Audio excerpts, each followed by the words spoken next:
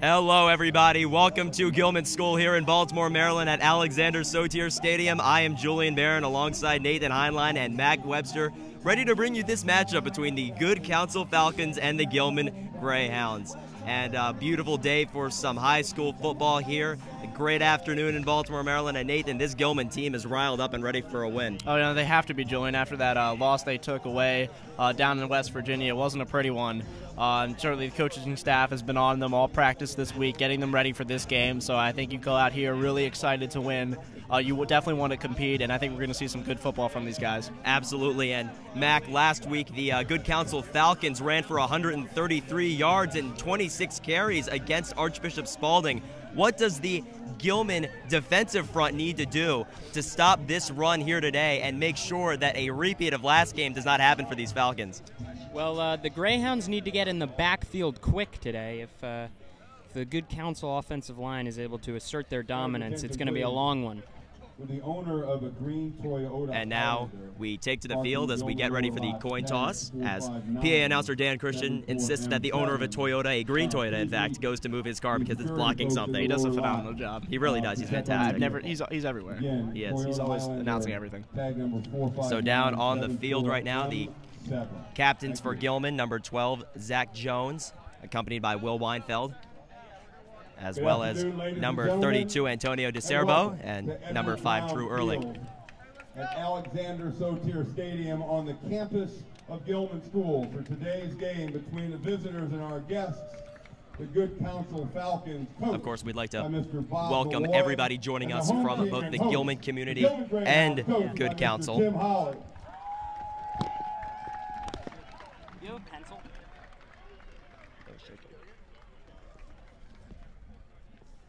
As we get ready for the coin toss here.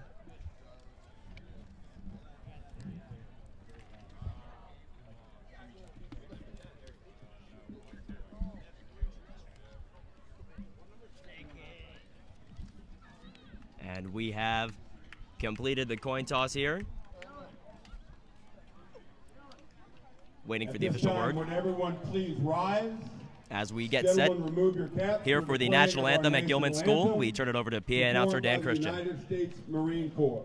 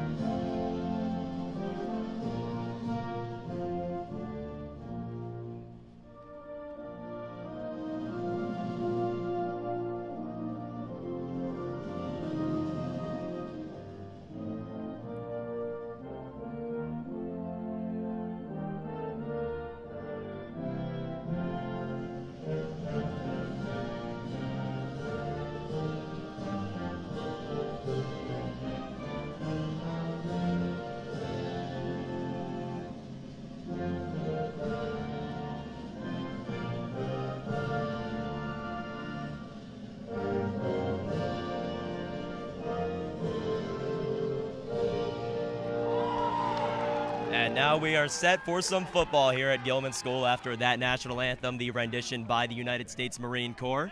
Gilman looking fired up on their sideline. Of course, as you said, Nathan, they were shellacked when they traveled down to Virginia Beach last week. They lost 50-7. That was really a demoralizing loss for this Gilman team, but they're 1-1 now after their win against Dunbar that we covered at the beginning of the season. They'd like to come out of this game with a winning record. No, definitely. I think it's really important that you start off the season as they have been for the most part successfully, and so getting up on these guys really early is going to be key to this game. And so the special teams play is going to be really important when you talk about field position. And it's going to be the key of this game is going to be moving the ball down the field and getting in scoring range. I have one of the special sheets so you guys share, since I can't see one. Can you ask me about the And one thing you might have noticed there, You Julian, don't need it. is they had one of their players, I think it was number 53, kneeling down during the national anthem, and you see that happening in the pros. Colin Kaepernick's protest, it's spilling over into high school football, and you know, it's just interesting to see the effect that has, the grand effect on all sports. That's right. Certainly a point of controversy over the past few weeks all over the country about kneeling or sitting during the national anthem in protest of certain things going on in the country. As Brandon Willis and Brandon Madison are back deep to return for Gilman, and we're about to get underway here at Gilman School. And the kickoff, it's a high one, gonna land somewhere around the 10-yard line, fielded by Brandon Madison. Madison going up the middle of the field, covers the ball, trying to get through the pile, but he will not as he's across the 25-yard line down to the 26 or 27, and Gilman will set up for its first drive. And Nathan, we saw a lot of impressive things out of junior quarterback Pernell Hill in the first game of the season against Dunbar. Let's hope that he can be the dual threat that everybody's expecting both on the ground and through the air. Yeah, no, we saw some rifle passes in the game that we covered at Dunbar. He throws the ball really hard. It's a really smooth delivery, and it looks really nice as a quarterback. You'd like the guy to be able to basically put the ball really, really hard in between tight spaces, and that's what he does really well. So first play of the game, Pernell Hill is under center. Behind him is Brandon Madison, the receiver on the near side. That is Allende Watson, the senior. Pernell Hill takes the snap and he hands it off to Brandon Madison. Madison stuffed for either a gain of nothing or a gain of one. Now, what you might have saw there was Thomas Booker kind of continuing to do the motion steps there, as to not stop and calls a penalty. So when they pull guys over there, they have to stay in motion. They can't come to a complete stop, or it's going to be a foul. So he kept his feet chopping there, and then they handed the ball off. And not a good game, but certainly to start the tempo off smooth here. Checking into the game on the near side, wide receiver number 4, Brandon Willis. Hill back to pass. He lops it over to the near side. There's a flag out as it may have been intercepted by Good Counsel. Let's see what the call is here. May have been some holding or interference.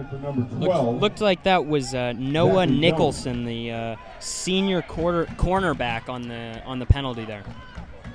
Waiting for the official call. Certainly something that will negate the incompletion/interception. It's going to be passing interference. Pass interference against Good You're right, Nathan. Pass interference, that'll be a fresh set of downs for the Gilman Greyhounds as they'll move it up, I believe, 15 yards in high school. I calls him like I sees him, Julian. That's right. Nathan, the most insightful man on this crew here. Sorry, Matt. No, we pale in comparison to your intelligence is really what it comes down to. I'm not trying to gloat here. I'm just saying. Yeah, you are. I gotta take my shots when I can. Pernell Hill talking to his offensive line as Gilman has a first down and 10 from their own 42-yard line. Back to the right of Pernell Hill. In motion is Brandon Willis. Takes the snap, immediately starts rolling out, and it's a shovel pass, but it's incomplete. That was a forward pass. They cannot call that a fumble. Incompletion, the sign from the near referee, and that's a good call. That was a forward shovel pass. That's something you see quite a bit in the NFL, and that's a good job from Tim Holly implementing a professional play style into this high school team. That looked like that was Kevon Bowen, number 68, in on the backfield. He's a big guy out there at 6'4", 325. Good point. They have a lot of really large guys in their D-line and O-line, and it's going to be tough for Gilman to overcome the sheer size differential, and that'll be one of the key points of this one. Second down and 10. Noah Nicholson, the corner on the near side for Good Counsel.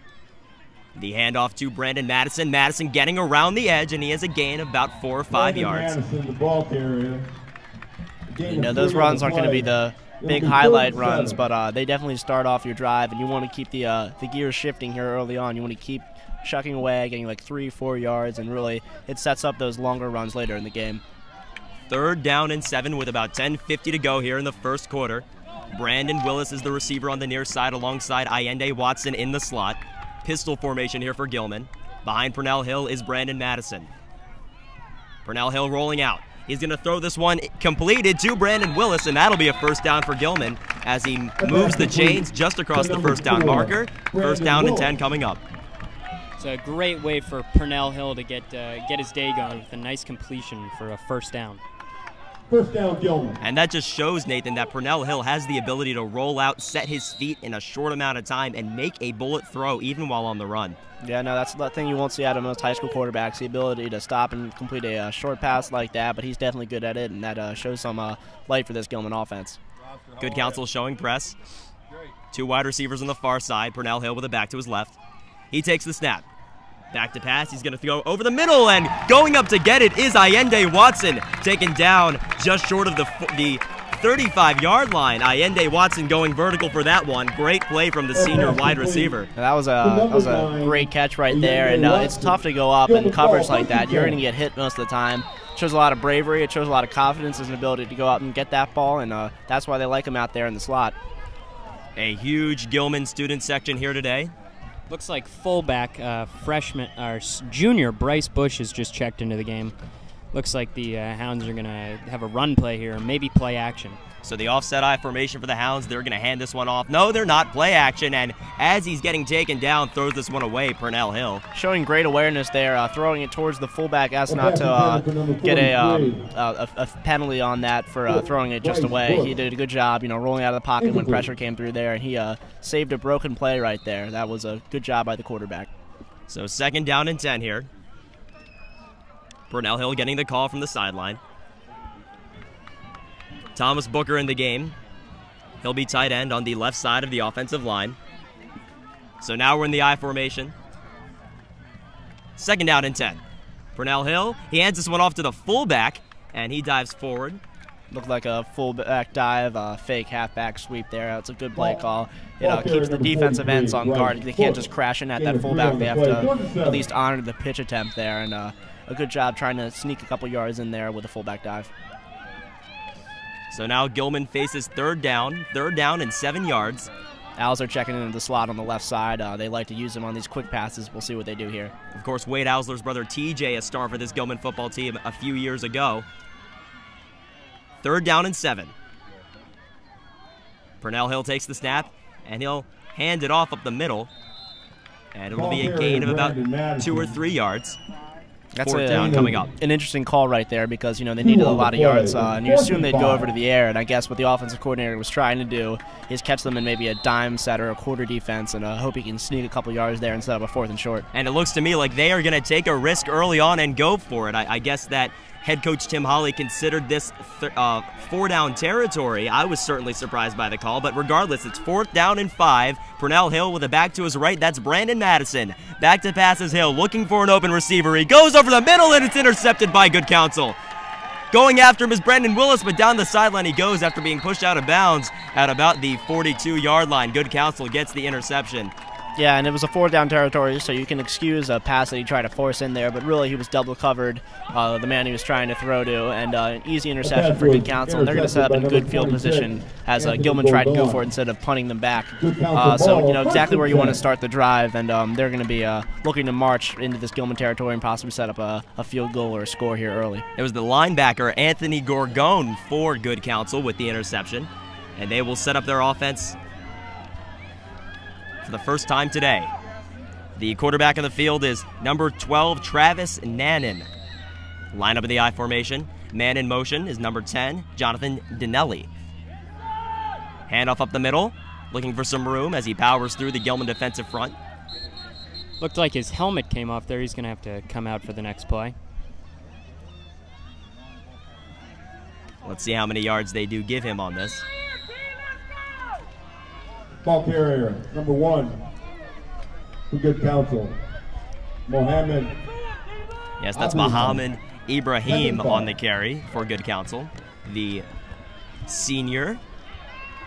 And Nannon under center. He will hand this one off once again, and this one to number 5 of Good Counsel. He'll be taken down in the backfield. That was Tremont Stott on the carry. Great tackle there by Rob Levine, able to get in the backfield and stop that run before it broke out wide. So Stott couldn't find any room, and now it's a 3rd down and 5 coming up for Good Counsel with 7:53 to go in the first quarter. Nannon lined up in the I formation. He's got 2 wide receivers split out. And Nannon will hand this one off up the middle, but Gilman says no to that attempted truck by the running back.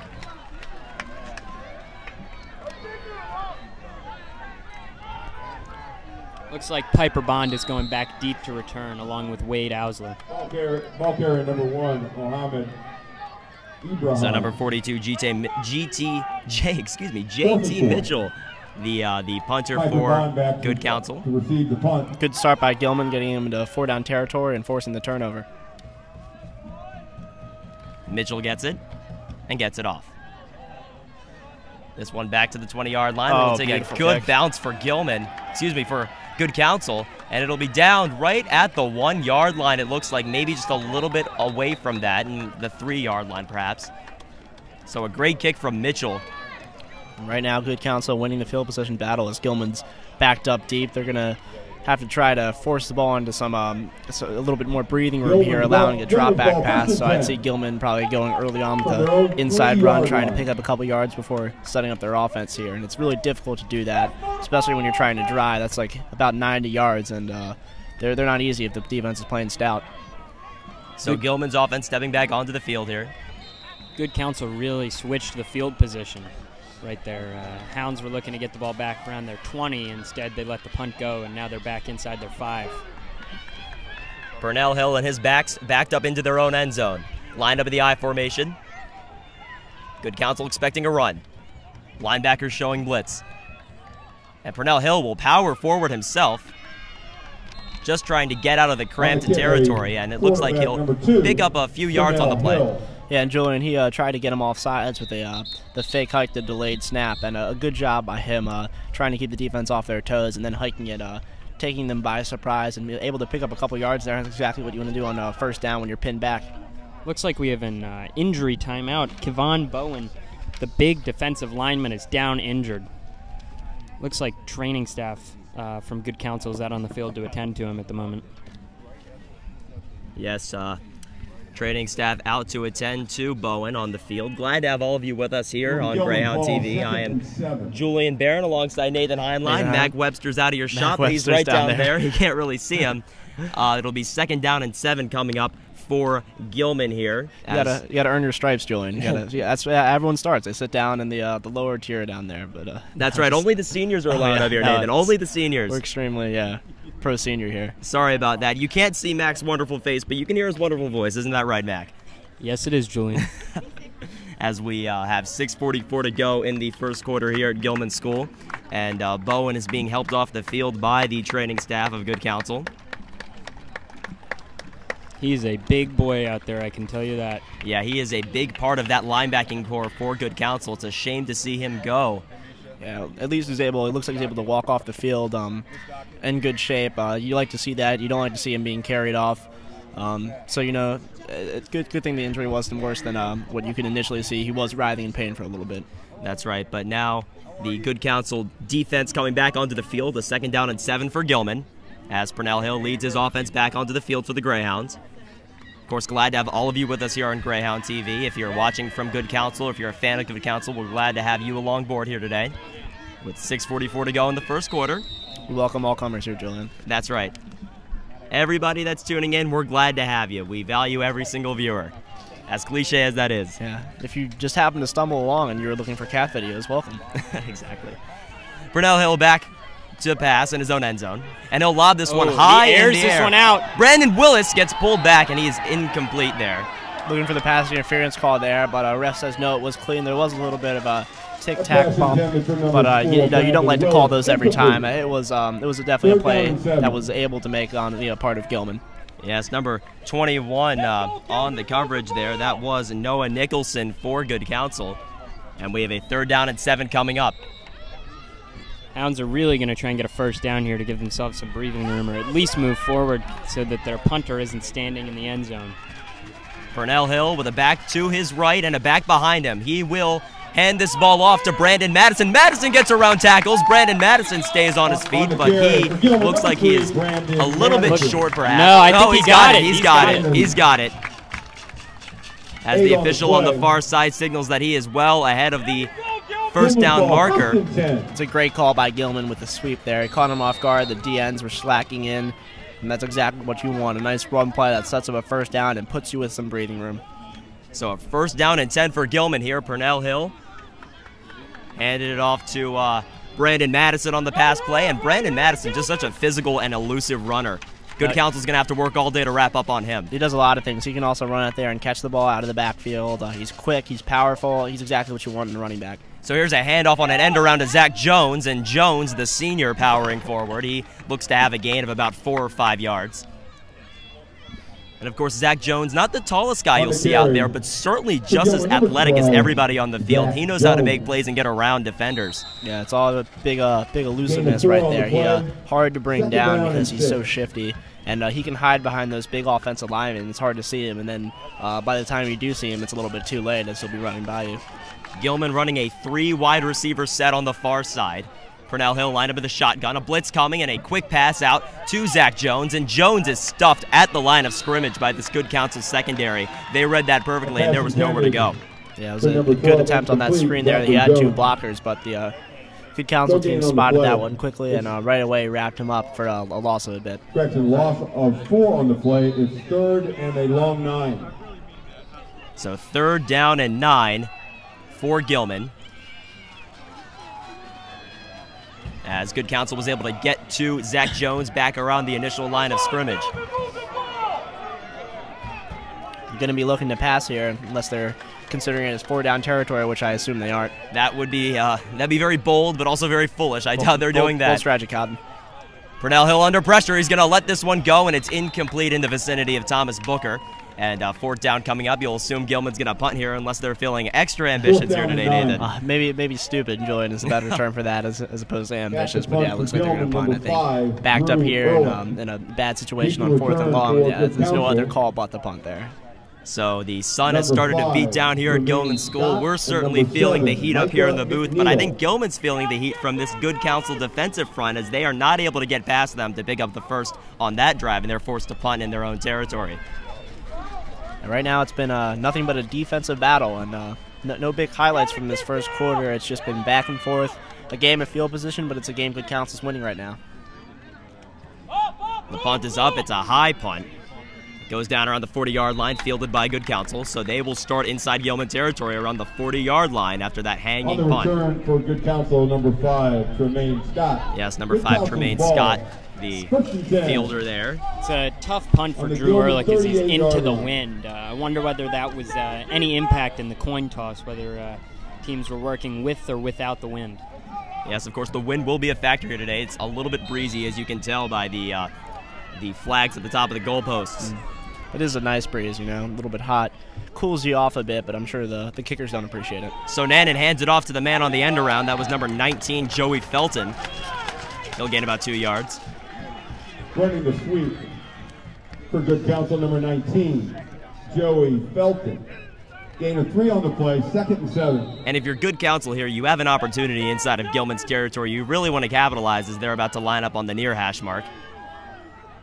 Take advantage of the fact that this Gilman defense doesn't have a lot of room to work with.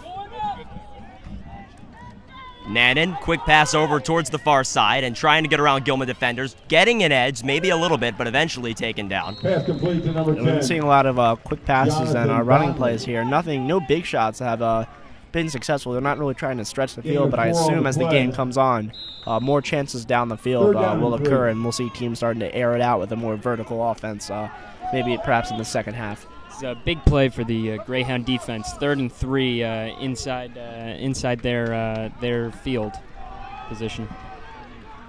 Nannon lined up under center with 2 backs behind him in the I formation. He's going to hand it off to number 1, who goes forward and finds a hole. Getting around Gilman defenders all the way for a touchdown is Muhammad Ibrahimin. Good Counsel goes up first here. It's 6-0. We saw some great acceleration by him. He broke that plane, and it was gone. I could tell by the time he reached about the 15-yard line, he had such a head of steam on him that no one was going to be able to bring him down. The blocking by the receiver on the right side was perfect. Forced him in and allowed the runner a little bit room to the outside, and the dive in just capped off a beautiful run by Good Counsel. Just as I said, there wasn't any big plays, Julian. He proved me wrong right there. That's right. You are you're the jinx, Nathan. But the only problem is that wasn't a jinx that's favoring Gilman. So we're gonna blame that one on you. It was my fault. I completely agree with that. Yes, Muhammad Ibrahim had a hole and he took advantage of it, as there were some Gilman defenders in his way, but he said no to them, throwing out a stiff arm and then eventually finding the edge. And this kick is up, and it is good from number 42, JT Mitchell. And Good Counsel has a 7-0 lead with 3:02 to go in the first quarter. So good start by Good Counsel. They won the field position battle early on. it was a lot easier for them to drive inside their 40 as opposed to Gilman inside their own 10. Or excuse me, in Gilman's 40. So, you know, right now, things going for Good Counsel's favor. Gilman right now, to stay in this game, needs to respond back and respond quickly here as the first quarter winds down with this drive. And this drive certainly will set the tone for the rest of the second half. And, of course, Good Counsel ranked number 2 in the Varsity Sports Network poll of Maryland high school football teams. So they certainly are coming in here with some motivation. They have gotten their accolades for this team this year. They know they're good. Now they're just trying to show it. And Gilman's trying to show them that they're just as good. As Purnell Hill's going to come back onto the field here and hopefully keep a cool, collected stance. Not come out here with a head of steam. And make sure that he can lead this team professionally and accurately. 7-0 Good Counsel. Looks like a new kicker for the Falcons. Looks like Mauro Cavallari. Fielded by Brandon Madison. Madison almost found a hole to break through, but he's down around the 40-yard line. He was whistled down. Ball came out after the whistle was blown. Number 3, Brandon Madison, Gilman ball. So Gilman will set up with good field position here as Brandon Madison was able to get Gilman to the 40-yard line, or just about that. The lineup of the 39. I'd like to thank all of our producers today. John Ball, our executive producer, accompanied by Jack Olson, Rhett Dawson, Cole Vincent, and Aneesh Sood, who may or may not be here. I don't know. He's under us. I know he was running late, but if you're here, Aneesh, we recognize you. Yes. A little upset showing up late, Aneesh. Perhaps we need to scold him later. Yeah, well, I will definitely give him a good verbal lashing. Rightfully so, as Zach Jones is lined up on the near side. Purnell Hill flanked by backs, one to his right, one to his left, and he will have a quick pass over towards the near side. This one to Wade Ausler. And down to the 50-yard line, Ausler has a first down. Good play in the flats there. We saw another player kind of bump into him, and Ausler showed a little bit of a temper there and pushed him off. He's a really emotional player, and he does a great job. You know, just kind of shoving off players and being that aggressive firepower we see on the lacrosse field, Julian. He does it there, too. Just a great emotional player, and you like to see that kind of enthusiasm from your guys. So now Gilman, they were just short on the previous play. 2nd down and 1. Purnell Hill waiting for the snap and the pistol. He'll take the snap, and he will hand it off to the back up the middle. And it looks like waiting for an official spot. On the carry. He should have the first down. Number 11. That was Mason number Freeman. 11, Mason Freeman. 3rd down and a short 1. The junior. So now they're calling it 3rd down and 1, Nathan. It looked to me like he had the first down there, but... Well, you know, Julian, that's because you're extremely biased. That's what that's right, yeah. That's right. No, I guess it's a good call. You know, it could go either way. It's tough out there for these officials. Willis in motion, taking the snap is Brandon Madison. Madison getting around defenders, and he's got the first down, or just close. Let's see where they spot it. Julian, I'm showing some of my bias and saying he's got it right here. It really looked like he had it, but they just flipped it to the 4th down sign. Let's see if they bring out the chains. Now, I'm an aggressive guy, Julian, and you know, I think you know that more than anyone else, but I'd say they go for it here. Yes, of course, when Nathan isn't doing Greyhound TV, everybody knows him to be extremely bossy. Wherever he goes, he's always the one calling the shots, Throwing but my not opinions here. Around. Not here. That's what I'm good for, Julian. This is his good persona. Yes. Outside of this, nobody out there, you don't want to know him. Nah, I'm just an awful person outside of the booth. So they're bringing the chains out. Let's see what happens. I get angry, Julian. I like to have my way. Like a frustrated toddler. And let's see where they've got it. Give it to him. They really should give it to him. I think they're still short since they're moving the chains back out to the middle. And it looks to me like he's going to be short. Just a hair short, Julian. Oh, my goodness. That's about as close as it gets right there. It's a close shave. So the question here is, do you run maybe a quarterback dive and try and get this? It's going to be tough because their defensive line is so much bigger than the Gilman offensive line, and a short pass is risky here. It's going to be really interesting to see what they call it. You know, I say you have to go for it in this situation. And they're going to, with 1:21 to go in the first quarter. Gilman facing a 4th down and inches. Lined up in a heavy back set. It's when you pull your trick plays out. Willis in motion, and they're going to hand it off up the middle, and he's got the first down. Great play there as they fake the end around and hand it off up the middle, and they've got it. Yeah, that was a great call by the offensive coordinator, a tricksy play that's why you draw one of those up. For situations like this, you need to get the first down, and so you fake him out. Nice hold developed. The offense line did a good job separating the defensive linemen, and that's textbook right there. The senior Rob Levine on the carry. Of course, playing both running back and defensive back. We saw Rob Levine last year in the secondary doing great things for Gilman. As it's first down and 10. With under a minute to go in the first quarter, Purnell Hill lines up in the I formation.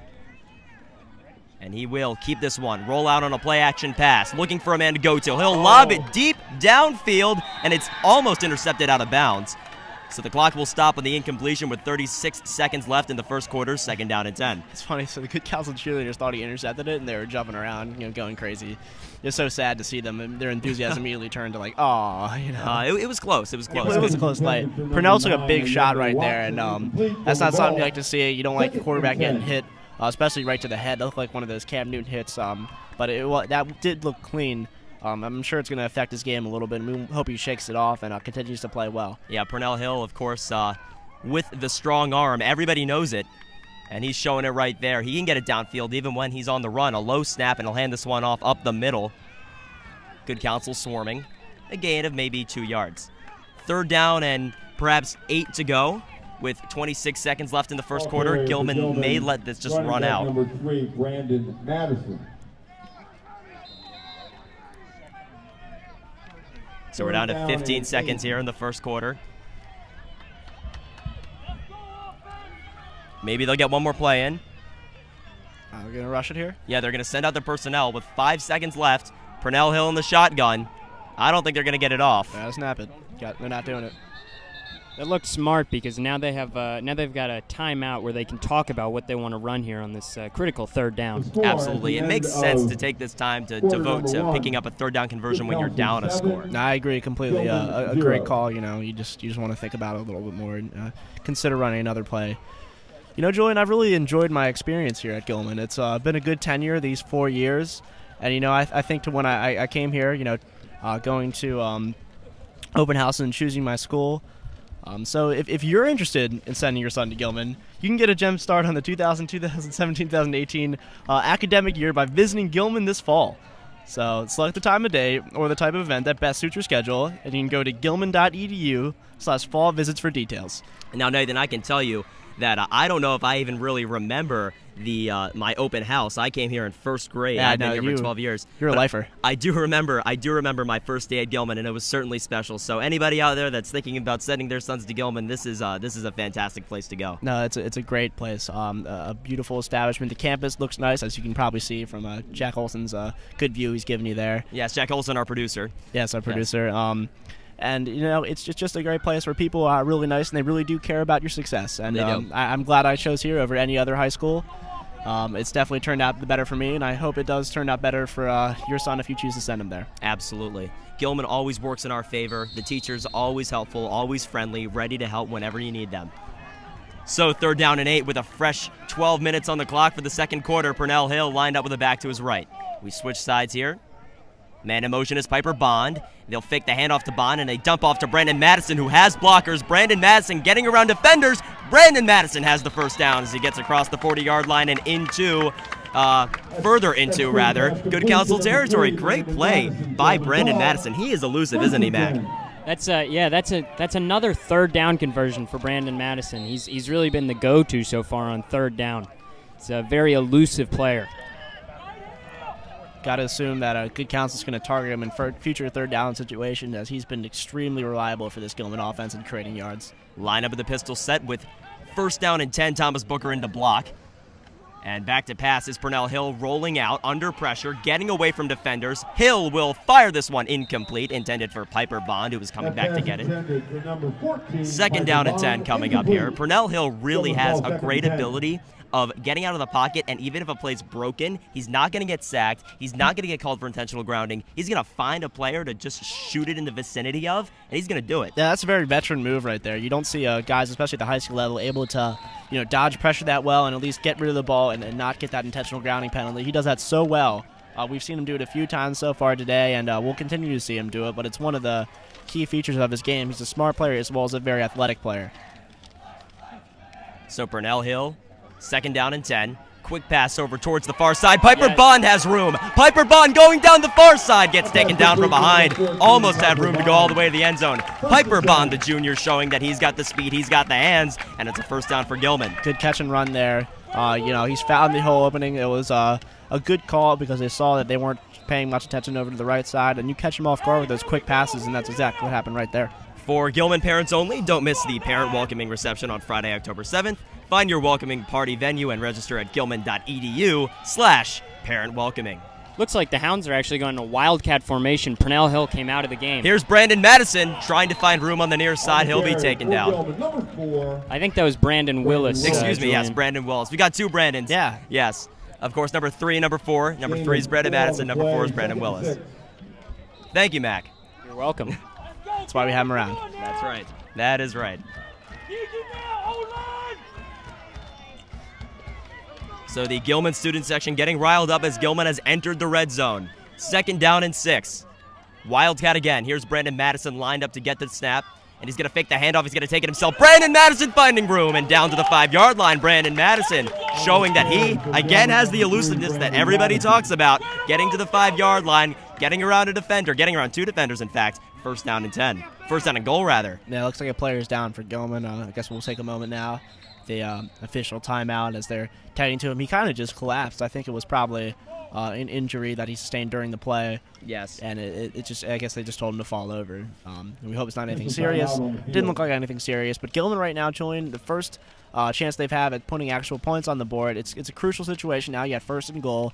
What do you think they're going to look for early on in this red zone opportunity? Well, 1st and goal, we know that Tim Holly really likes to run a heavy back set. So I wouldn't be surprised if we continued to see the Wildcat formation come on here. Brandon Madison getting direct snaps. Brandon Willis coming around on end arounds. Maybe Zach Jones as well. He loves to do that with his speedy guys. He knows that they have the ability to get around the edge. All they need is a little bit of blocking. Yeah, it's all going to come down to that offense line. As we mentioned, their Good Counsel D-line is a lot more bigger, a lot more physical than this Gilman O-line, so it's all going to be the push that they're going to have to generate. That's what's going to win them a score here. And some interesting tidbits about the Good Counsel head coach. This is actually his 45th year of coaching football. He's certainly an experienced veteran head coach, as being helped off the field here is the Gilman injured player. That is number 50, Zach Franks. He is a sophomore. Yeah, and another tidbit, it's been 45 years, as you said. It's also, he won his 400th game last week in the matchup. I think it was against Spalding, if I'm correct. Yes, it was against Spalding. And that was the game that the Falcons' rushing attack really just attacked Archbishop Spalding. So he's definitely has a nice pedigree, and we'll see the brilliance and all the things he's learned over his 45-year career. Hounds are back in this game. Hounds are back in the Wildcat. And Brandon Madison takes the snap, and he'll be pummeled right around the 5-yard line, 6-yard line. And there you go, Nathan. My prediction came true. They're lined up in the Wildcat once again. Good call. Hey, that's now you're getting cocky on me, Julian. Hey, I don't want to accuse me of being cocky, and now here's you rubbing it in that you got something right. Yeah, I don't want to take too much credit, but go ahead and let me gloat, Nathan. Okay, go ahead fine. and let me gloat. We all know your time in the limelight. Yes, we do. That's why we're broadcasting, Nathan, so everybody can hear us. This is about us. This is all about me. This is all about us. So line up in... The game's just a formality. Lined up in the Wildcat once again, Brandon Madison, the end around from Brandon Willis, and they'll hand it off up the middle to Rob Levine, and Good Counsel snuffed that out. So I'd imagine they're going to put Purnell Hill back in on 3rd down and 5, 3rd down and goal. Yeah, it looks like now they're in a passing situation. The 2 runs did nothing to increase their odds of putting points on the board here. So now it's do or die on this 3rd down. It's gonna be. It might be 4-down territory if they really deem the touchdown worthy right now. I'd say the safe bet would just let Daryl Mandala come out here and kick a nice, easy field goal to put points on the board. One thing you just got to remember about the Wildcat formation: it enables you to have a lot better blocking and a lot more capable runners, but it is predictable.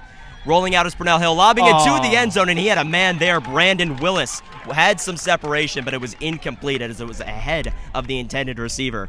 4th down and goal. Looks like they're going to kick it. Adara Mandala checking in on the field, number 99. Love the number call by the kicker. Usually they'll be like 1 through 10. 99 is the big man coming out here to kick this field goal. That's right. And an ex-soccer player, so he's been around. That's what Gilman does. We find these guys who play soccer. We had the Vosvik brothers earlier. Yes. When we were freshmen and sophomores, and now we have another soccer player making this big impact on the football field. Adara Mandala lining up. And the right-footed kicker sets in. The snap, the hold, and the kick is up, and it's right through the uprights. So Gilman gets on the board at 7-3 with 8:57 to go in the second quarter. Glad to have all of you with us here on Greyhound TV. I'm Julian Barron, accompanied by Nathan Heinlein and Mac Webster here in the booth. And, of course, big shout-outs to all of our producers. First and foremost, our executive producer, John Ball, who really does it all, John Ball. And then Jack Olson, Rhett Dawson with our field camera, and Aneesh, Sood, and Cole Vincent on the scoreboard. Great guys that we have up here. You can actually see Jack Olson behind me on the announcer cam. Not sure if we're on that right now, but we certainly value everybody, and we really, this is a great organization. Yeah, Jack, this is our limelight right here. So that's right. If you want to move out, I would appreciate it. We can put up some sort of wall there. But no, really, we really have to just thank everybody that's part of Greyhound TV that makes this possible.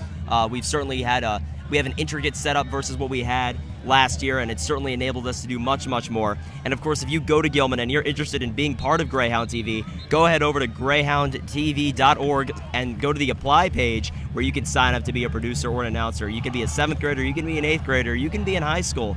No matter where you are, we want you because we take care of our own here at Greyhound TV. Yeah, we had some nice donuts before the game, little munchkins. We had some muffins, a few bagels, some coffee to get us riled up and ready for the game. And a big thank you to Cesare Cacanti, who is our faculty advisor that does a lot for us. So big thank you to him. Yeah. Chris Flynn also helping out early on. We have Rhett Dawson out there manning the camera somewhere. I can't find him yet. He's somewhere out there. He's somewhere. You guys can see his point of view. We cannot. Yeah, I have no clue what he's doing right now. He might have just wandered off. Who knows? As Dara Mandala lines up to kick it. And this one is a booming kick. Down towards the goal line. Fielded. Around the 20-yard line. Trying to get around. And he's got some room. Getting away from free. Oh, my goodness. Still on his feet. Down inside Gilman territory. That was number 5. Unbelievable. Great elusiveness. Tremaine Stott. Yeah, that's exactly what he wanted out of a kick returner. He found the hole. The blocking was there. And then you had one-on-one with the kicker. That's not a matchup that the kicker's going to win most of the time. Adaro just kind of reined him in and allowed other guys to make the tackle. But a good, again, field position is Good Counsel's right now biggest friend, as they've been set up on their side of the 50, or on the friendlier side of the 50 twice, and last time they scored. It's a little bit cliche, but certainly is always a game of field position. And Good Counsel's got good field position here as they hand it off to the running back on a fake fullback, and getting around is Ibrahim. Ibrahim taken down inside the 20-yard line, so Good Counsel on the move inside the red zone already. Gilman's been put on skates a few times this game. Again, slipping up and not able to make a tackle. They haven't been able to reel guys in, and it's costing them huge yardage. Again, back-to-back plays, giving up over 20 yards and a little bit more on the kick return. But Gilman needs to work on their tackling if they want to win this game. Guys have just been getting away, and it's been hurting them in the yardage column. So the 6'4" senior Travis Nannon lined up under center in the I formation. He's the quarterback with 2 wideouts, and they will hand it off up the middle to the fullback. On the carry for Good Counsel, number 27, Cameron Taylor. Cameron Taylor on the carry. Second down and 7.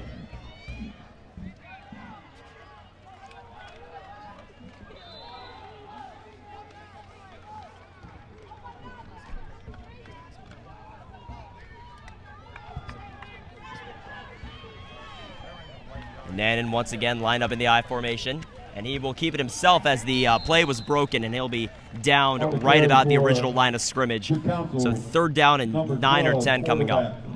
Gilman needs to hold him to a field goal here. A touchdown will put this game on about a 2-point differential, and that'll just be very difficult to surmount here for Gilman. So they want to keep this within 1 score, and to do that, they have to hold him to a field goal.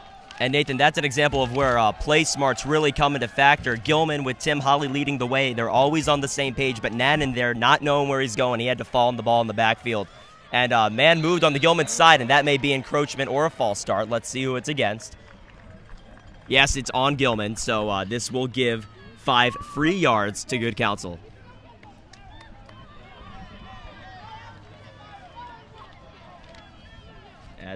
As the ref makes the official call.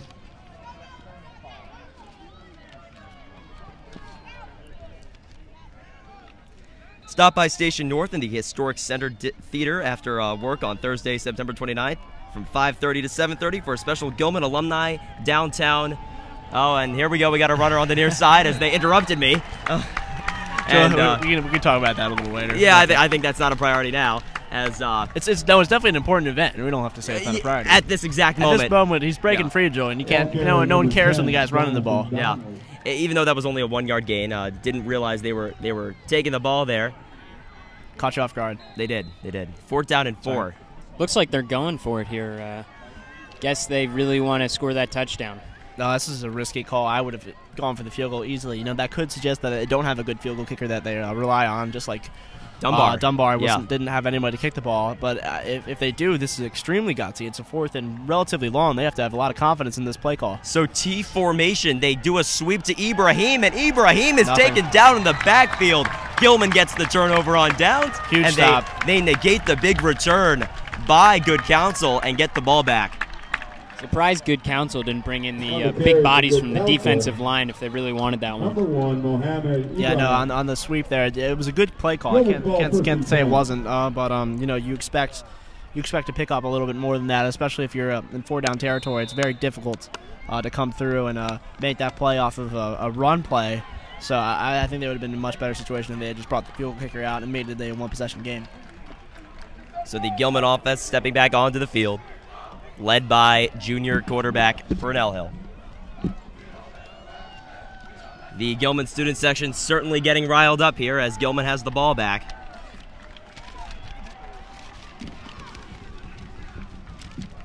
Purnell Hill line up in the shotgun, Zach Jones in motion, and they will fake the end around. Purnell Hill will be taken down in the backfield. Let's see what the loss is. Perhaps 3 yards here. Ball carried for Gilman. 2nd down and 12 coming up. Number 2, Purnell Hill. Gilman's ball, 2nd and 12. And I'm getting word, or at least I heard before the game, that somebody that went to Good Counsel, I believe, won an Olympic gold medal this year in wrestling. Wow. So Good Counsel certainly has some names floating around there in the big leagues, we like to say, up doing some great things athletically in adulthood. Yeah. Olympic gold's nothing to shake a wand at, Julian. A handoff up the middle. Handoff up the middle to Brandon Madison, and Madison will gain 4 yards. Number 3, running back Brandon Madison. Baltimore's own Michael Phelps. That's right. Also winning just another slew of medals. 3rd down and 7. So 3rd down and about 7 or 8 yards to go here with 5:07 left to go in the half. Good Counsel perhaps trying to call a timeout here. Let's see what they do here. One of their linebackers was signaling to the bench, but I think we'll be okay here. It's like they're just going to ignore him. Looks like Brandon Madison in there again trying to get that 3rd down conversion. 3rd down and 8. The handoff to Madison, and Madison will be stuffed. So it's an interesting call there as, let's see, there's some extracurriculars. Did the ball come out, or is he still fighting? It's a lot of fighting that kid, Julian. I think he was just trying to pick up that 1st down against all odds, but a 5-to-1 disadvantage isn't going to win you the 1st down most of the time. 4th down coming up here, so Gilman will be forced to punt. It's interesting there, Nathan. Gilman going with the conservative route, not passing the ball there on that 3rd down situation deep in their own territory. I guess I do understand it. When you're down, you don't want to do anything too brash and potentially turn the ball over on a deep pass or a pass that's off the mark. So it certainly makes sense here with time waning in the first half. As this is a high punt, looks like he got way under that one.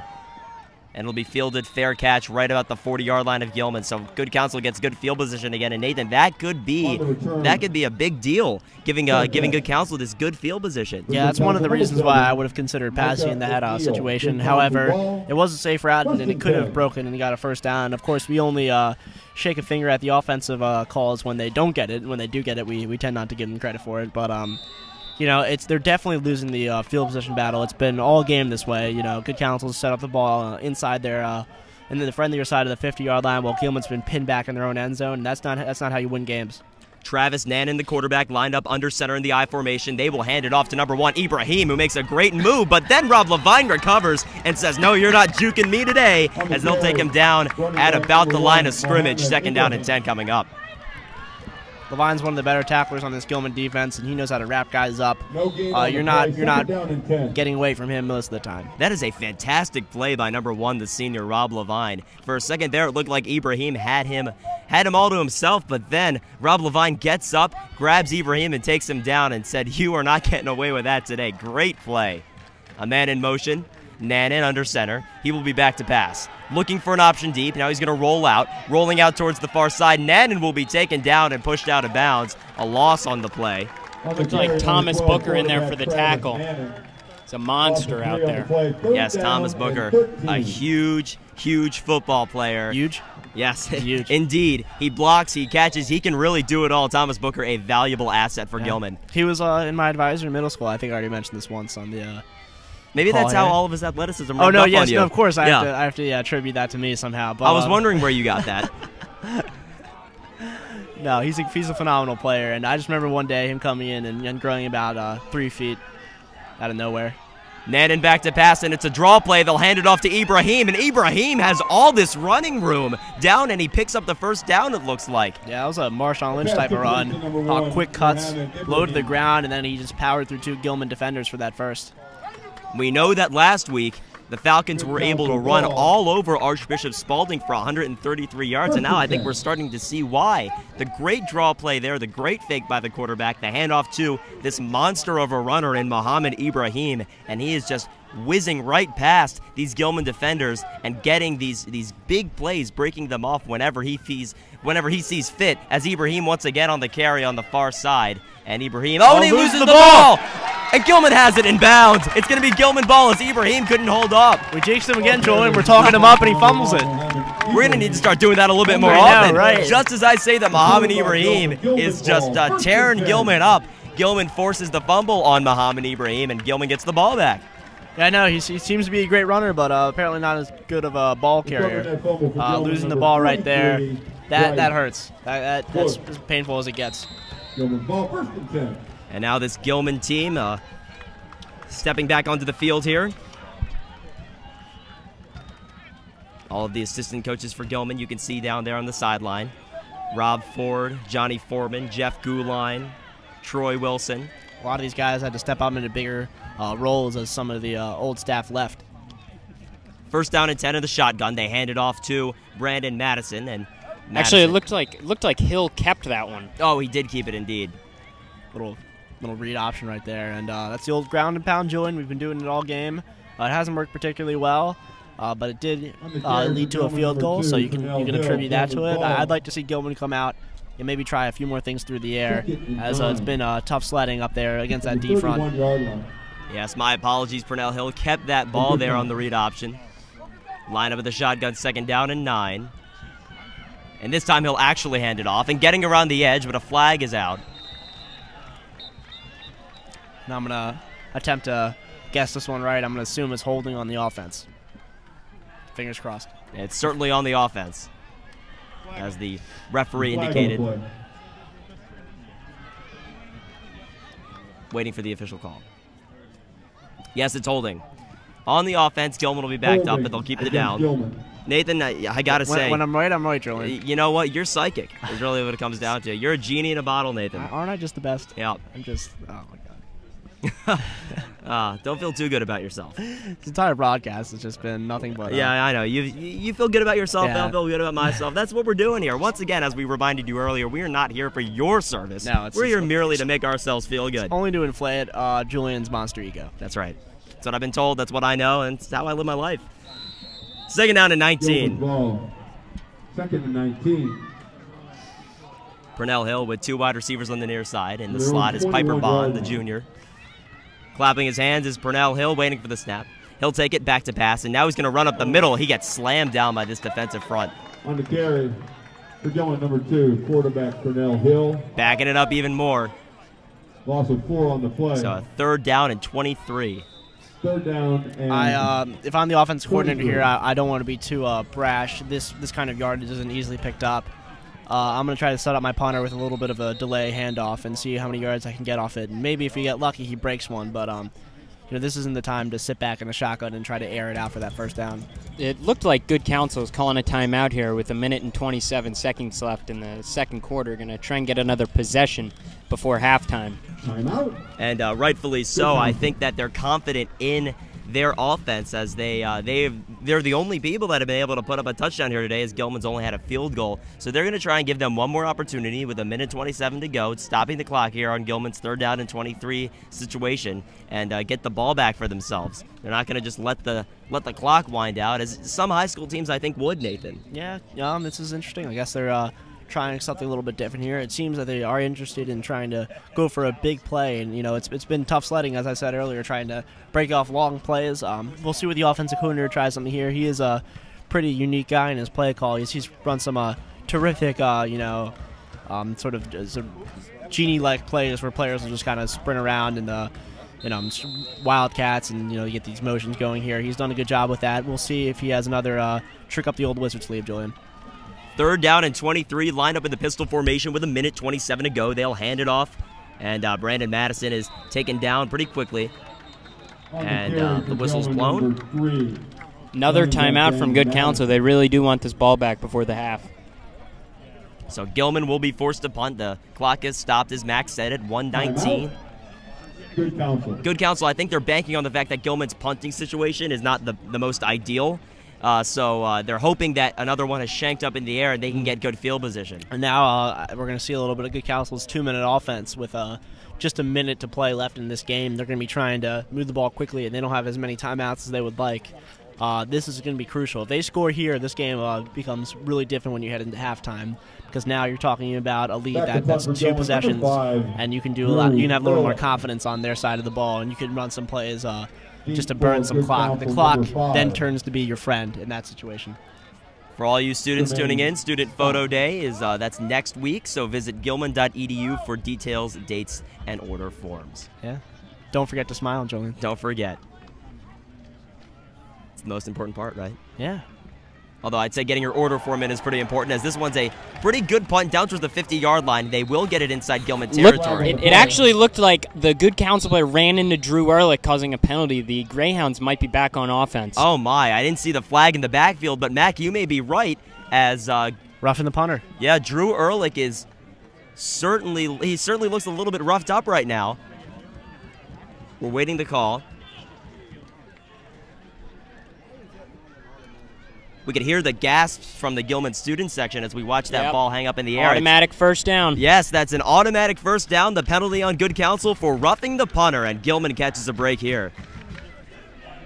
And Gilman student section says you can't do that. No, they can't do that, Nathan. That's a horrendous play there. No, yeah, that's right there. All you're doing is trying to save the punter there. You don't want this guy coming out and getting hurt.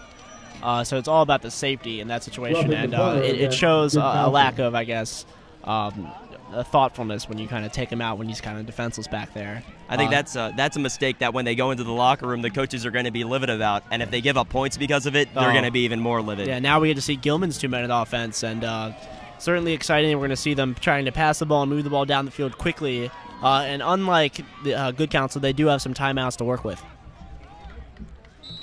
So it's 1st down and 10 for Purnell Hill in this Gilman offense. The back to his left is Brandon Madison. In the slot on the near side is Piper Bond. Hill takes the snap, back to pass. Looking for an option. He's going to loft this one in the air. It's caught by Brandon Madison. Now we have to hurry up. Across the 50-yard line, Brandon Madison gets a fresh set of downs for the Gilman Greyhounds. His clock is winding. It looks like it stopped. Yeah, it stopped here. Clock actually stops after a first down. Once they set the ball, the clock starts to run again. That is correct. Just like college, they do it in high school here. The clock will stop as they're moving, and it looks like a miscommunication false start on Gilman. And now the clock won't stop.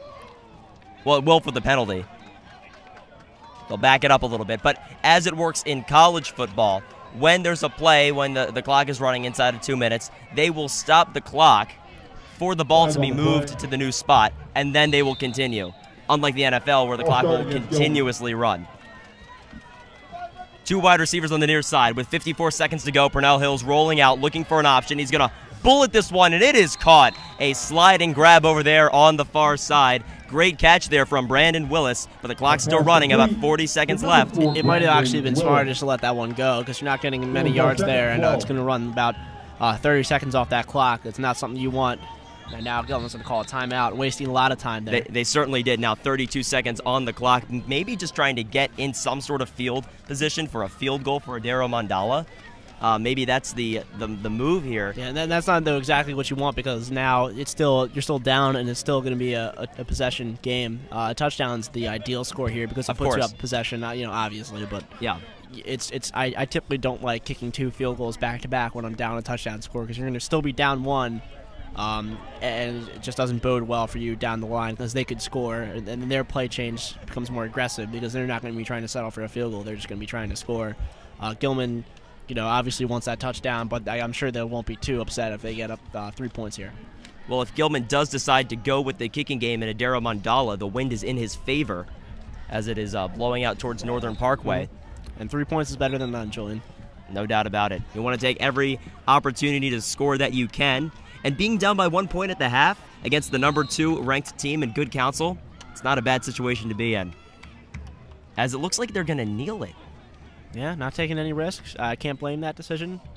I guess they thought too much time went off the clock, and they'll just be going into halftime down a possession. And it's not the worst thing in the world, but Julian, it's also not the best. That's for sure, as Tim Hawley's going to play it safe, and Gilman's going to head into the locker room as 15 seconds are left on the clock, but they don't matter as they're going to wind down to zeros. And we are approaching halftime, and we are practically at halftime here at Gilman School.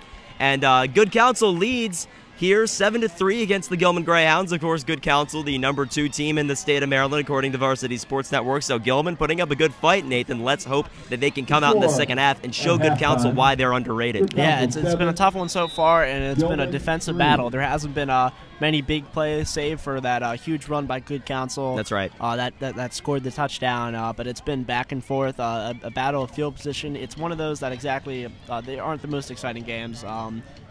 But if you're a football fan, they're certainly fun to watch because they're back and forth and they're physical.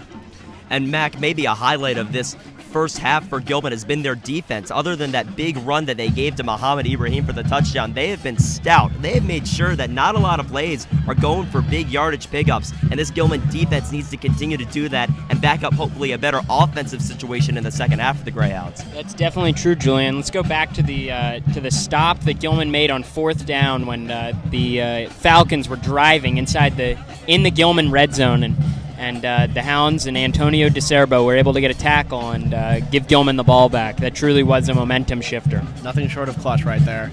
And if they would have scored there, you'd have been seeing a 14-3 lead. That would have been very difficult, or perhaps if they would have kicked the field goal, it would have been a 1-possession lead. So Gilman's hanging with them right now. It's been close. Good Counsel's definitely winning the battle so far, but in the second half, I feel pretty confident that Gilman's going to switch some things up and try maybe to go over the air a little bit and find some success doing that. And now that we have got ourselves into halftime, we will take a short break here on Greyhound TV. Glad to have all of you with us here today with 13 minutes to go in halftime. We'll sign off here for just a few minutes, and we'll be back for the start of the third quarter in just a few. Thank you very much for tuning in, and we'll be back in just a few moments.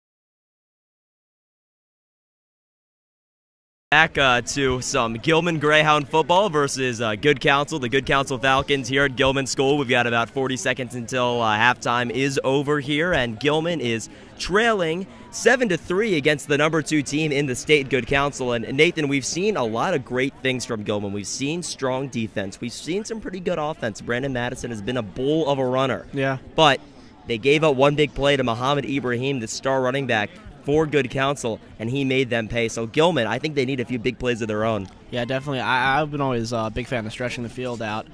They've been pretty tic-tac, short passing so far, and you assume that's to set up the big plays down the field.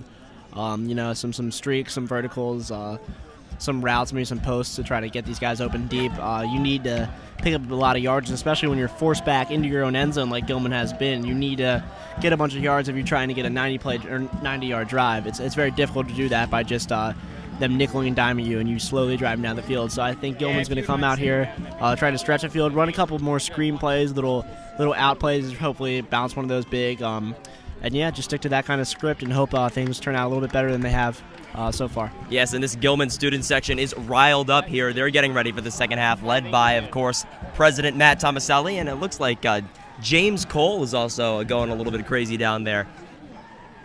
He likes losing his mind, Julian. Yeah, it really looks like he is right now. Got the short shorts on, the American flag. He's a big patriot, and we're glad to have him out there on our sideline.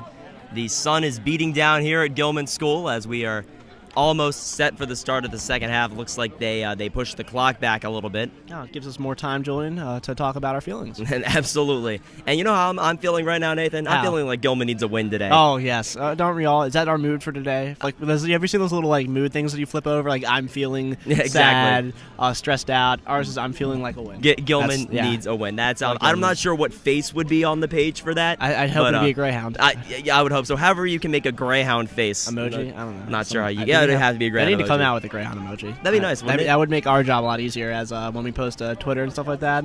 It really would. For all you people watching in the Gilman marketing department, why don't we get on that? Yeah. Make it a Gilman emoji pack. I don't know who calls that shot, but whoever does. Whoever does. Yeah. Yeah. Another interesting thing, we've seen a bunch of old Gilman guys returning, like Wes wearing his, I guess he's a Navy guy, Navy uniform on. That looked really cool. He's decked out in the all-white. We've seen old guys like Jake Avalo around here. So there's been a bunch of returners for the game. That's all I've seen so far. And if you're looking like where are they now kind of thing, Steven Sabanellis was named a finalist for the NFF, which is the National Football Foundation Scholar Athlete Award. So Gilman guys moving on from playing football, doing great things. It's been good to see these guys come back. It's good to see them around, and that just shows you that Gilman's a very transformative place, and you even want to come back here after you've left. It kind of leaves that kind of an impact on you. Yes, of course, Steven Spinelli's a fantastic offensive line for Gilman here today. Excuse me, not here today, last year. Yes. But now at Michigan. If we can get him down on that line, I'm sure we'd be playing a lot better. That would be fantastic. I think Gilman would really use him today. But the O-line today has been really fantastic. So it's been terrific. Yes. Getting set for the kickoff. Great booming kick down towards the goal line. 10-yard line, 20-yard line for Good Counsel, rushing up the far side and bulldozing over guys, but there's a flag down. Let's see if it's a block in the back. On the return, number 5.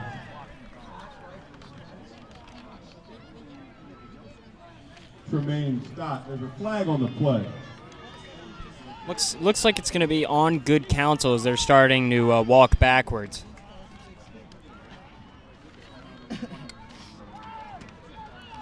So Good Counsel will have to face the penalty here to start the half.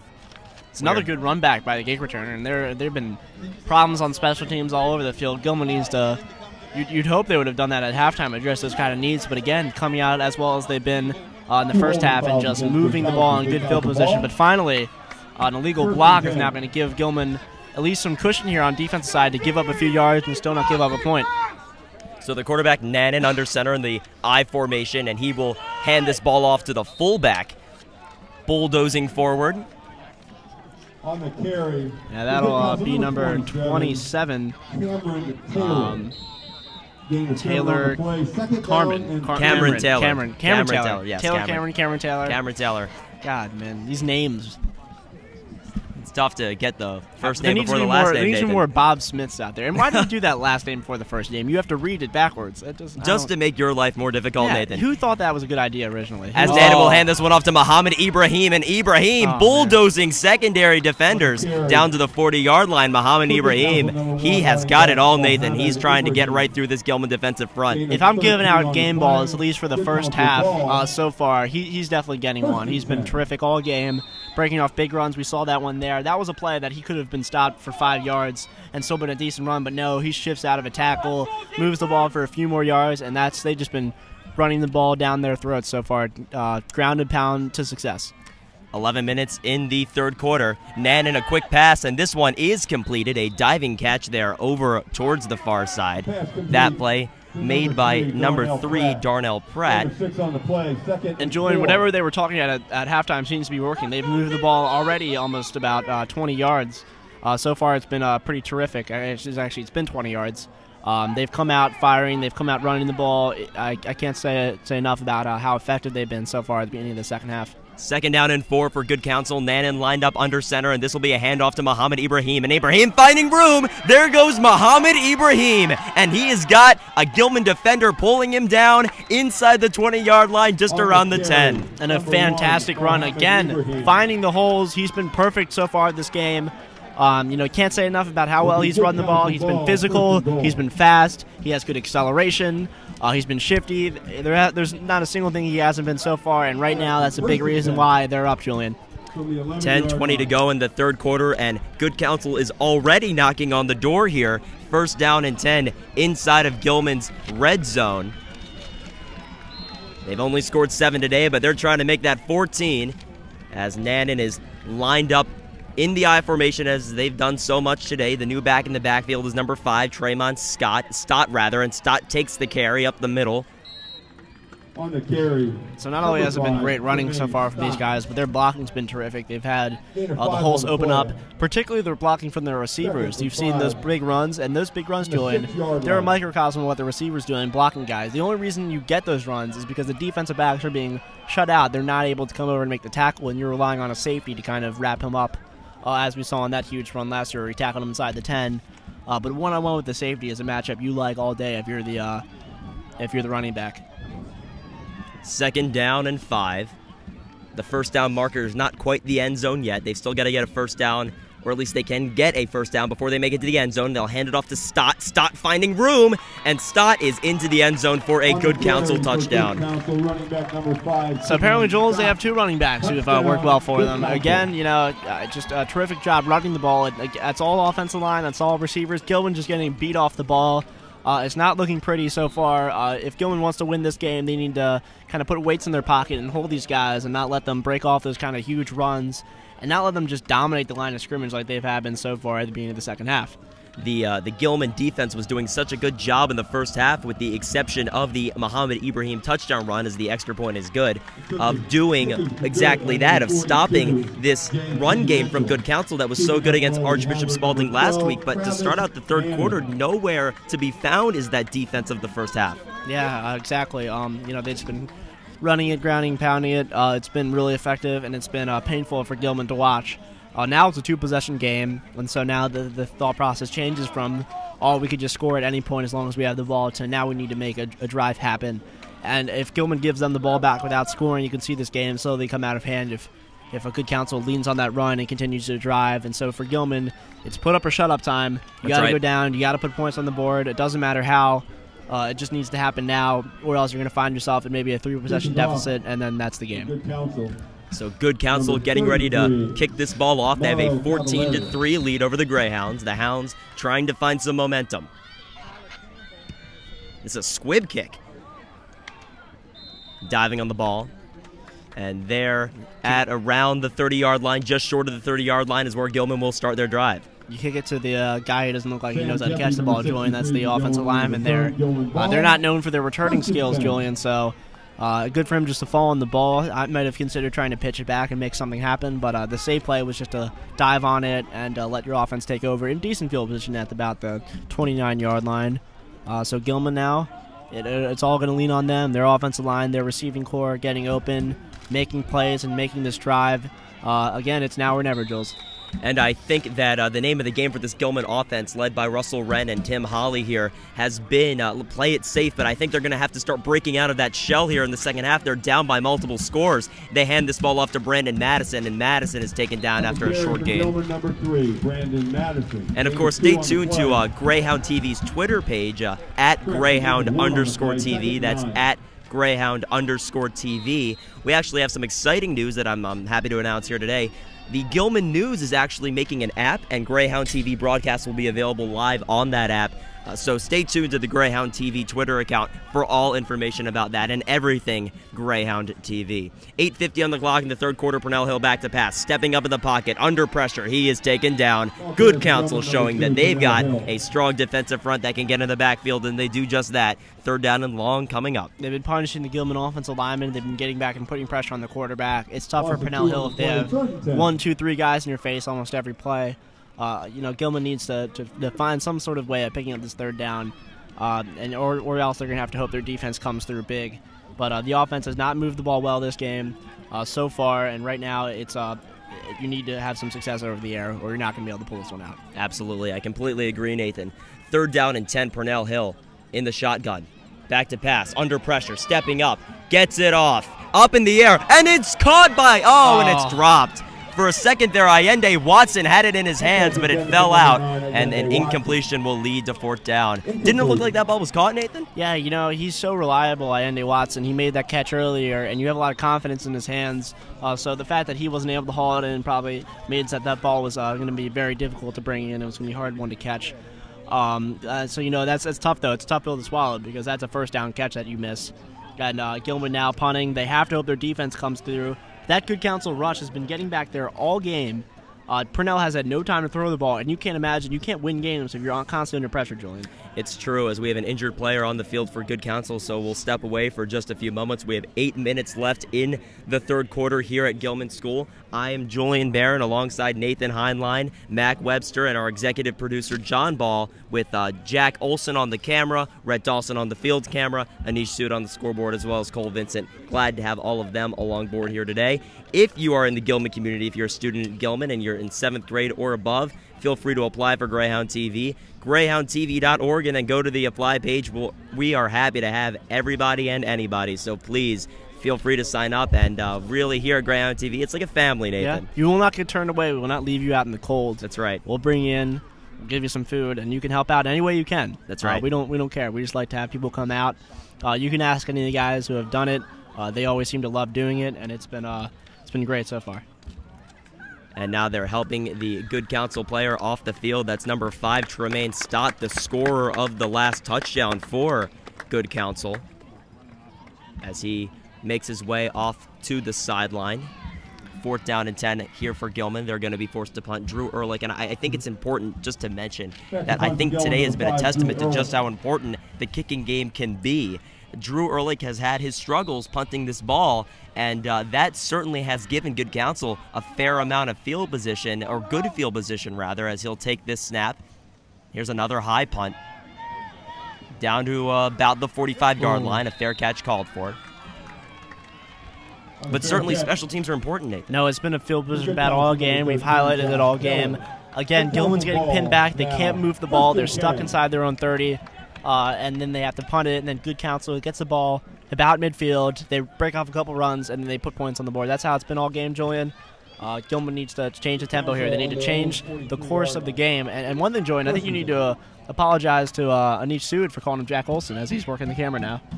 Oh, my bad. Yes, Aneesh Sood is on the camera, not Jack Olson. We made a switch at halftime. They tricked you, Julian. My bad. My bad. Thank you so much, Aneesh. He's a valued member of the Greyhound TV community. And thank you, Nathan, for correcting me, as you so often do. Yes, no, I have to, Julian. That's my job. That's why you have me on here. I'm just basically, I'm a janitor sweeping up all of your messes. That's essentially how my job works. Exactly. Thank you so much. Thank you so much for what you do, Nathan. I might as well hand you a mop right now. Oh, of course, yes. So the Offices of Community and Diversity invites Gilman families to attend their Navigating the Waters. You see, that's why you don't have me read these things. A night of discussion to address the school's procedures, community benefits, things to expect, and how to deal with the unexpected on Thursday, September 29, 2016, from 6:30 p.m. to 7:45 p.m. in the Lumen Center Lecture Hall. You can register for that at gilman.edu. Thank you, Nathan. First down and 10 coming up here for Good Counsel at about the 43-yard line.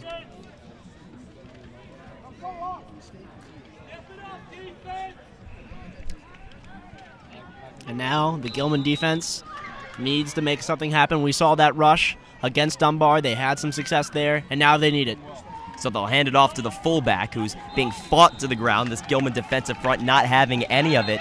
That is number 56 on the tackle, Jake Brummett. Slods will lose his helmet, so now number 79 comes in to fill in for him. And Gilman, again, remaining sturdy. They haven't been able to run it with the fullback much so far this game, but as we've seen, number 1, the running back, has broken off some tremendous gains, and I'm sure they'll lean on him here.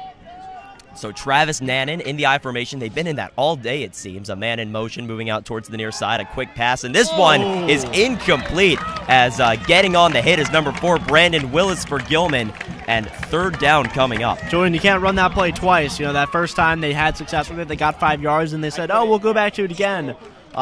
We weren't letting them have it, Julian. That was shut down immediately. He did exactly how you want to do as a cornerback in that situation. You see the guy dart in, you want to undercut him and put some contact on him, maybe try to pick it if you're able to, intercept it and get quickly there before he's able to put his hands on it. But good play by him by just knocking it away and really basically putting your message out there that you're not going to let him do that anymore. Travis Nannon back to pass, looking for an option. He's going to beam it over the middle, and it's too high for the intended receiver, Jonathan Donnelly. So fourth down here for Good Counsel. Good stop there for Gilman. Of course, that pass is just a little bit too high. I think that if it were on the money, he would have made the catch and it would have been a conversion. So Gilman catches a break. That could be a 15-yard gain right there, and he can continue to run. I'll let you talk.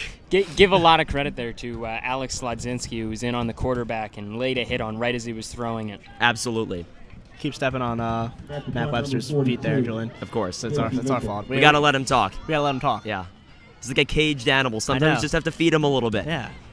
High punt over towards the 30-yard line. Takes a bounce right into the hands of a Gilman fielder, and he'll be taken down at just about the 30-yard line. There's been some risky punt returns so far. They've been having guys not call fair catches, but rather kind of jump on the ball and hope you can get separation there. It's risky because if he gets popped right there, that ball comes out, and then Good Counsel could fall on it in beautiful field position. Usually want to shy away from trying to risk anything on the punt return side, but so far for Gilman, it hasn't gone badly. The thing that has gone badly, though, has been the Gilman offense unable to move the ball to the other side of the 50, and we're surely going to need to see that now. So Gilman's offense coming onto the field. On the near side, the wide receiver is Brandon Willis, and the receiver in the slot is Piper Bond. I wouldn't be surprised to see the Gilman offense take to the air a little bit more on this drive. Flanked by backs is Purnell Hill. They'll hand it off, and immediately I'm wrong. Brandon Madison trying to power his way. There's a flag down. Carry number 3, running back Brandon Madison. There's a flag on the play. Waiting for the call. With 7:06 to go in the third quarter. As the referees deliberate. Brandon Madison is signaling that the penalty was on Good Counsel, but let's just wait and see. I'm just looking around. I've never noticed how beautiful the Gilman campus is from this view, Julian. It really is fantastic. It is a great view. And the addition of Alexander Sotier Stadium, Edward W. Brown Field, has made it even more amazing, I'd say. Yeah, Julian, have we thanked the Sotiers enough so far? We have. And Alexander Sotier actually follows us on Twitter. Does he? So we're glad to have him along board if he's watching today. Excellent. Thank you so much for all the contributions you've made to the Gilman community. With 6:58 to go here in the third quarter, Gilman has a first down and 2 situation. As the flag is out. Flag on the play. Looks like a false start. Not sure who that was, but it's a bummer after just gaining, catching a break there and having it 1st and 2. Now you're backed up to 1st and 7. I think Nathan and I are both a little bit confused. Why was it 1st and 2? What was the call? Well, it looked like a face mask, and I'm not sure why it wasn't an automatic first down. I too was a little confused. First down and 7. Zach Jones in motion. He stands in front of Brandon Madison under pressure. Purnell Hill, as this one is incomplete. Just making stuff up out there, Julian. Yeah. Calling penalties on the fly. 1st and 2. It's ridiculous. I've never seen that Pass before. intended for number 3, Brandon Second down and Madison. 7 coming up here as that pass was intended for Brandon Madison. 6:30 to go in the third quarter. Gilman trails at 14-3. 2nd and 7. And coming on is Thomas Booker in at the tight end position. Brandon Willis on the near side. Purnell Hill lined up with the shotgun. 2nd down and 7, a man in motion.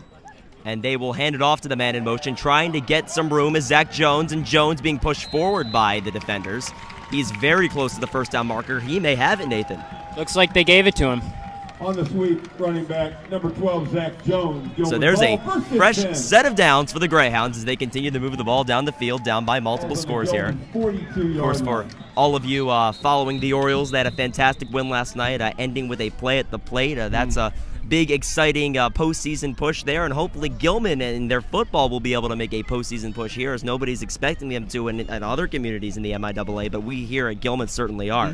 Yeah, you know, everyone's been down on us since we lost a lot of our coaching staff in Biff Poggi, but Julian, there's a lot of core players that haven't left this team, and they have a lot of fight. They care deeply about this organization. We brought a new coaching staff. Tim Holly's done a fantastic job getting these guys regularly for the regular season. So Gilman, I think, is in a great opportunity for this push. But right now, Julian, they need to make a push on the offensive side if they want to continue down the line and make themselves a contender for those top spots in the playoffs later in the season. And right now, I think it's all going to have to do with the play at the receiving position. They hopefully have to catch good counsel where their safeties are up and try to take a shot deep because they haven't been able to move the ball just through the ground game and through the short passing game. So we have another injured Falcon, D'Angelo Thompson, being helped off the field here, as we certainly hope everything's all right with him. He's taken it back by the Good Counsel trainers. 6:20 to go in the third quarter. I am Julian Barron alongside Nathan Heinlein and Mac Webster, bringing you the call here at Gilman School. Yes. The handoff to Brandon Madison, trying to find some room. He's got an opening. He's got an opening. All the way down the far sideline. Brandon Madison. Just hops out of bounds around the 12. Pushed out of bounds just around the 10-yard line. Brandon Madison with a huge run there. 1st down and 10. 1st down and goal, perhaps, for the Gilman Greyhounds. Really starting to ignite this crowd. They'd been silent for about the last 15 minutes, and now they're starting to get into it. So now a 1st down situation for the Greyhounds. They'll be at about the 12-yard line. The 1st down marker's about the 2-yard line. Line up with a shotgun, a low snap, and here's the handoff to number 11 for Gilman. Trying to find some room, but he cannot. That is Mason Freeman. And finally, some life with this Gilman rushing attack. You know, again, you kind of ground and pound for a while. You wear down that defense line, and then eventually at some point during the game, you break one of those, and that's exactly what happened there. Gilman finally showing some life. And Julian, if they're able to put in some points here, they're back in this game. They're right with them. I want everybody at home right now to use your imagination. Imagine that we have the technology to show you a replay. Yes. Brandon Madison's run, the blocking was superb, and Brandon Madison, the ball carrier vision, second to none. As here goes Brandon Madison as he loses the ball, but it looked like the ground caused the fumble, so it will be down by contact there. 3rd down and long coming up. At this point, you want to take a shot at the end zone. You know, you don't want to put another field goal up there. If you do, it's still a one-possession game, so it's not the end of the world. However, I'd imagine they'd run a post route here, trying to get someone open in the corner of the end zone. Purnell certainly has the arm for it, Julian, and these receivers are big and physical. They can get open. We'll see what they've got here. I like the option here to throw it to number 7, Thomas Booker, who's the big guy. He coming across the middle. Purnell Hill rolling out on a 3rd down and long. He's going to toss this one over to Mason Freeman. Freeman out of bounds short of the 1st down marker. Now it looks like he actually stayed in bounds, so the clock will continue to wind. So that was number 12, perhaps? 4th and 4. And I'd imagine in this 4th down, they run and they kick this ball in. It would make the game a one-possession game, and all they would have to do is get the 2 points. I think that's a smart play there. But right now, the offense is on the field, and I don't think they're going to do that. Correction, number 12, Zach Jones on the reception, not Mason Freeman. They're going for it. So Gilman being bold here. 14-3 your score. Gilman trying to make it a little bit less of a deficit. Purnell Hill, as we have a stoppage here, a timeout called by Gilman. I don't know if I agree with the call for going on it here, Julian. I think it makes so much more sense in my mind to kick another field goal, hope you get the ball back and score and get 2, and then put yourself in a tie game rather than risking not putting points on here, being in a 2-possession deficit, and hoping you have to hold them again with time winding down in the third quarter. I think the safe bet here is just to kick it through and then hope you get another stop, which, I mean, it's not unreasonable for that to happen.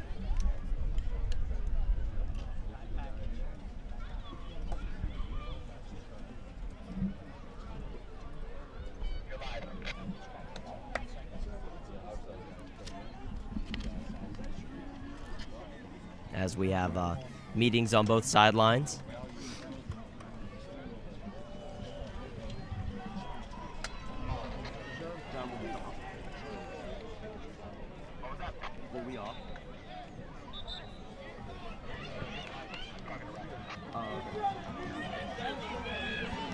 And right now we're seeing the face of Aaron Slucken, number 19, as he looks on from the sideline. Slucken, a valued member of this team.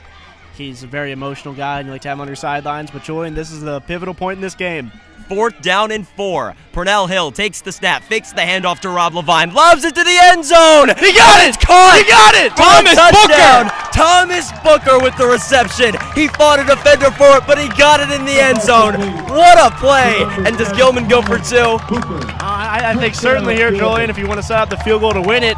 However, the safe one is to kick it through. I say they go for it, Julian. It does make sense. You put yourself in a chance to tie with a field goal later. A phenomenal catch by Thomas Booker. He's the guy you want to throw it up to. He's the tallest guy and the most physical. Who else?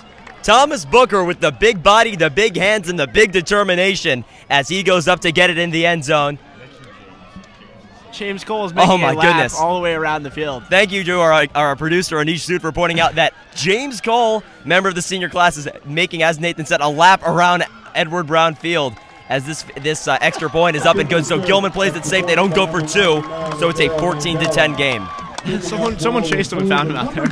James Cole running around the flag. Julian, I don't know if I understand that call because a touchdown still puts you up. I agree. I don't understand it either. A 2-pointer puts you at a chance. If you don't get it, you still can win with that touchdown. If you do get it, the 2-pointer, then you need a field goal to tie. Right. If you kick an extra point, it doesn't matter. It's one of those situations where kicking the extra point doesn't necessarily help you in the grand scheme of the scoring situation. If you don't get that extra point, you still win by a touch. It's an interesting call. I guess they're just trying to. They didn't have confidence in the play call with the 2-point conversion. I don't understand it, Julian, but that's why I'm not coaching. That's why I'm up here in the booth. 4th down and 5 on the previous. I'm sorry to cut you off, Matt. Go ahead. Well, one of the other things to think about is there's still 4 minutes left in the third quarter, so I guess Coach Heinlein still thinks that the Hounds are going to have plenty of opportunities to go ahead, not worrying about not being able to score. That's a good point. So there is plenty of time left in this game, but let's just go back for a second. Of course, our imaginary replay, we'll go back to that. 4th down and 5. Purnell Hill, he's got the fate of this Gilman team potentially resting in his hands. You know what that reminded me of, Julian? Montana Dallas Clark at the back of the end zone. The catch. That reminds me of that. He was rolling out off his back foot, throws it in, and then Booker jumps up and catches it. That was beautiful. That's how you draw it up, Julian. That really was fantastic. He knew that he needed to go to somebody reliable, and he certainly did. He saw Thomas Booker there. He said, "Hey, man, I'm going to give you a chance," and he did it. And Thomas Booker, he lived up to his expectations. He made a fantastic catch. So this one's a squib kick, sort of, as it goes towards the sideline on the far side, fielded by Good Counsel, trying to find some room, and take it down around the 40-yard line is number 5, Tremaine Stott, who looks to be better after being taken off on an injury on the previous drive. Oh, man, there's a Good Counsel player down with his helmet off. Oh, my goodness. Man. My, oh my. So we'll take the camera off of that briefly as they attend to the Good Counsel player on his sideline. I wouldn't be surprised to see if Gilman trainers went over to the sideline to try and help as well. But now Gilman is in an interesting situation. They're down by 4 points here at the end of the third quarter. They had an opportunity to maybe make it a 1 field goal game, but they chose to play it safe and just make it a 4-point game. Head coach Tim Holley's got to be thinking this defense needs to get out there and get after this team, get after this quarterback, get after Muhammad Ibrahim, make sure that they don't bust off any more big plays. Yeah, that's what you want to do. You need to control that running attack, Julian. You need to make sure they're not able to cut it up and bust a long run. If they get in field goal position, they can basically make this a touchdown, which is tie it, and that's what they're going to be trying to do here. So if you're Gilman, you need to hope your front four holds up, and the linebacking core is going to have to make enough tough tackles to keep them in the game. I'd imagine they'd play it safe and run the ball and wouldn't risk throwing an interception in this point in the game. But with 4 minutes in the third quarter, they still have enough time to come back, Julian, and Gilman right now needs to be focused on the 4 and out. And you can find all things Greyhound TV at greyhoundtv.org, including our schedule, our archive. If you are a member of the Gilman community, log in on YouTube with your Gilman email address and then go to greyhoundtv.org on our archive page. You can watch any and all of our games. And then, of course, you can also find the apply page where you can apply to become a member of Greyhound TV. Of course, as much as we'd like to, we don't invite any of you that don't go to Gilman to apply there. No, but if you do, I mean, we'd love to have you if you do to go to Gilman. If you don't and you apply, that certainly will be flattering, but it will unfortunately go unnoticed. We're gonna have to send you a very sad note where you've not been accepted for this. The only fact that you don't go to the school. It's disappointing, but of course that could happen if any of you are that ambitious. So with 3:53 to go in the third quarter, they're still attending to the injured player on the sideline. It looks like he's being helped off now. Yeah, everyone's kneeing down there. The injury was relatively severe, so we hope that guy gets better. He's able to get up under his own volition, and right now I guess it's Gilman's responsibility here. This defensive side joined to hold them up, and again, as it's going to come through the linebacking core, it's going to come through the DNs with Booker. The cornerbacks have to push these guys hard and press coverage, which I imagine they'll be playing. And right now, if the game's going to come down to a situation where Gilman needs to make a clutch stop here. So lined up in the I formation, under center is Travis Nannon. Nannon will hand it off to the fullback, as he's done so much today, trying to find room, bulldozing forward, and it looks like he's very close to the first down marker. Julian, they really like that fullback dive up the middle. We've seen them run it a number of times here, I'd say 4 or 5. There it does more than it's done all the rest of the game. It's been stuffed up for most of the game, but that time they were able to push through, and the center was able to get out and block a safety, and they made a big play out of nothing there. And Nathan, I'm not afraid to exploit you a little bit. You're a big fan of the fullback dive. Oh, I'm a huge fan of the fullback dive. For years, Nathan Heinlein playing Madden all through the years. He just loved the fullback dive. So maybe you should coach Good Counsel someday. Second down and short, Travis Nannon looking a lob pass towards the near side is caught. Looks like he got a foot in bounds, and that'll be a fresh set of downs and a big play there for Good Counsel. See the Gilman coach over there going crazy as the guy caught the ball. He was so frustrated. And then he helped the other guy up. That was just a funny little antic there. I don't know if the camera caught that. Gilman coaches, man, they're emotional. They're very emotional. So first down and 10 for Good Counsel after that great catch on the sideline. Looked to me like that was going to fall incomplete, but a great effort there from the Good Counsel wide receivers. They're lined up on the near hash mark. Travis Nannon under center once again. Lined up on the near side is Darnell Pratt at wide receiver. Again. And they'll hand off the fullback dive, and he'll be taken down. And the ball comes out, but that was after the whistle was blown. Again, the fullback dive's good if you're trying to catch him off on a short down situation. I don't like leading off with the fullback dive in certain cases because it becomes predictable. If you just stuff up guys up the middle, have a big nose tackle in there, it's hard to do it. I like to call it kind of when the opponent's kind of going to predict a passing attack at first down, so you do it after you've continuously thrown the ball early on. But they've stuck to it, and they've had success doing it, so I can't shake a stick at them. They've done a good job with that fullback dive. Nannon back to pass, and this one caught. Oh no, dropped on the near side by number 3, Darnell Pratt. Number 3, Darnell Pratt. Third down and 10 for Good Counsel. And if you're Tim Holly, if you're this Gilman coaching staff, you know what you're telling your players right now? Do your job. I hate to quote Bill Belichick here in Baltimore because nobody likes the Patriots around here. And if you do, then I don't know. Yeah, then Go. But yeah, whatever. But ditch. But still, of course, everybody needs to execute and do their job on the defense. Travis Nannon in the shotgun. Looking for an option, stepping up in the pocket. He's going to take off, and he needs to be taken down. He slides short of the first down marker.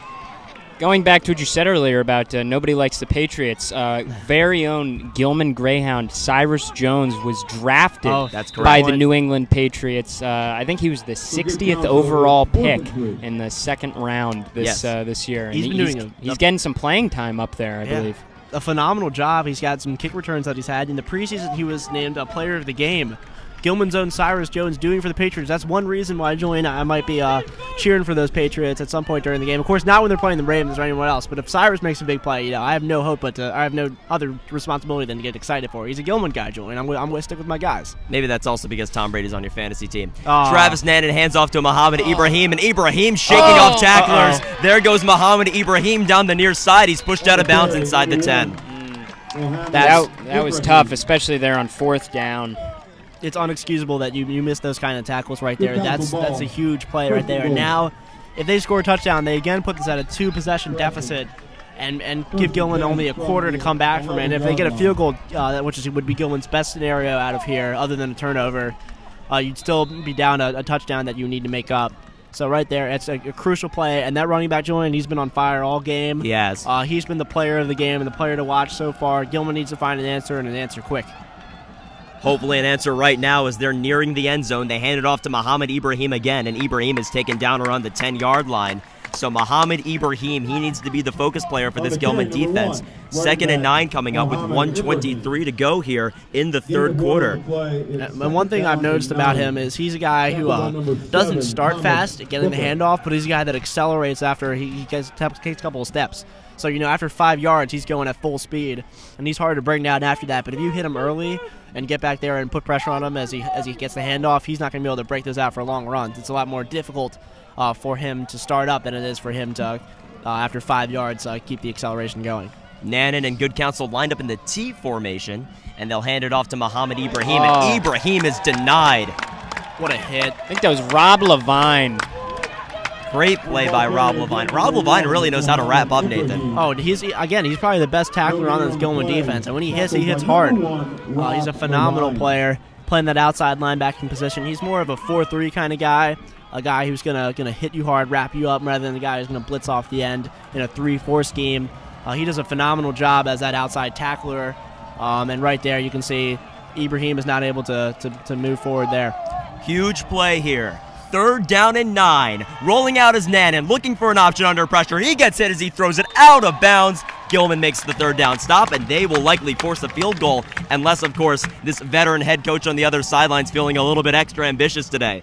Julian, the reason why he's a veteran and he stayed along so long is because he's a smart guy. So yeah, that's right. Being a smart guy, I think he sets up for this field goal here.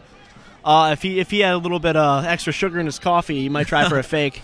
But I doubt that. So, good job by them being able to move the ball in scoring position. But it gives Gilman a chance to score a touchdown and tie this up when they get the ball back. So J.T. Mitchell on to kick it for Good Counsel. Mitchell, the kick. This one is over the left upright, but it's good. It sneaks right in. Reminds me of that Justin Tucker kick against said Patriots a few years ago. You remember that one to end the game? Yeah, that was a good one. I remember that game fondly as we beat our. They're not really our rivals, but I call them our rivals. Yeah, they're basically our rivals. Yeah. We play them in the playoffs almost every year. I'm not a fan of them, of course, unless Tom Brady's on my fantasy team, which he always is. Of course. In which case, I silently root in the corner. I hold my phone and check the stats because I'm a sellout like that, Julian. I'm just gonna root for my fantasy team over my hometown crowd. That you are, and of course Stephen Gostkowski, also one of your favorites. Well, we don't even need to go into that now. We don't need to promote the Patriots on this broadcast. No. You can do that in your free time, Nathan. As I do. Stephen Gostkowski, best kicker in the league. I draft him. We're looking at him 7th round, 6th round. That's where I like to get him. No one's expecting it. You can steal him. He's a phenomenal kicker. We'll give you a fantasy football advice podcast. Oh, of course. But not now. Not now, of course.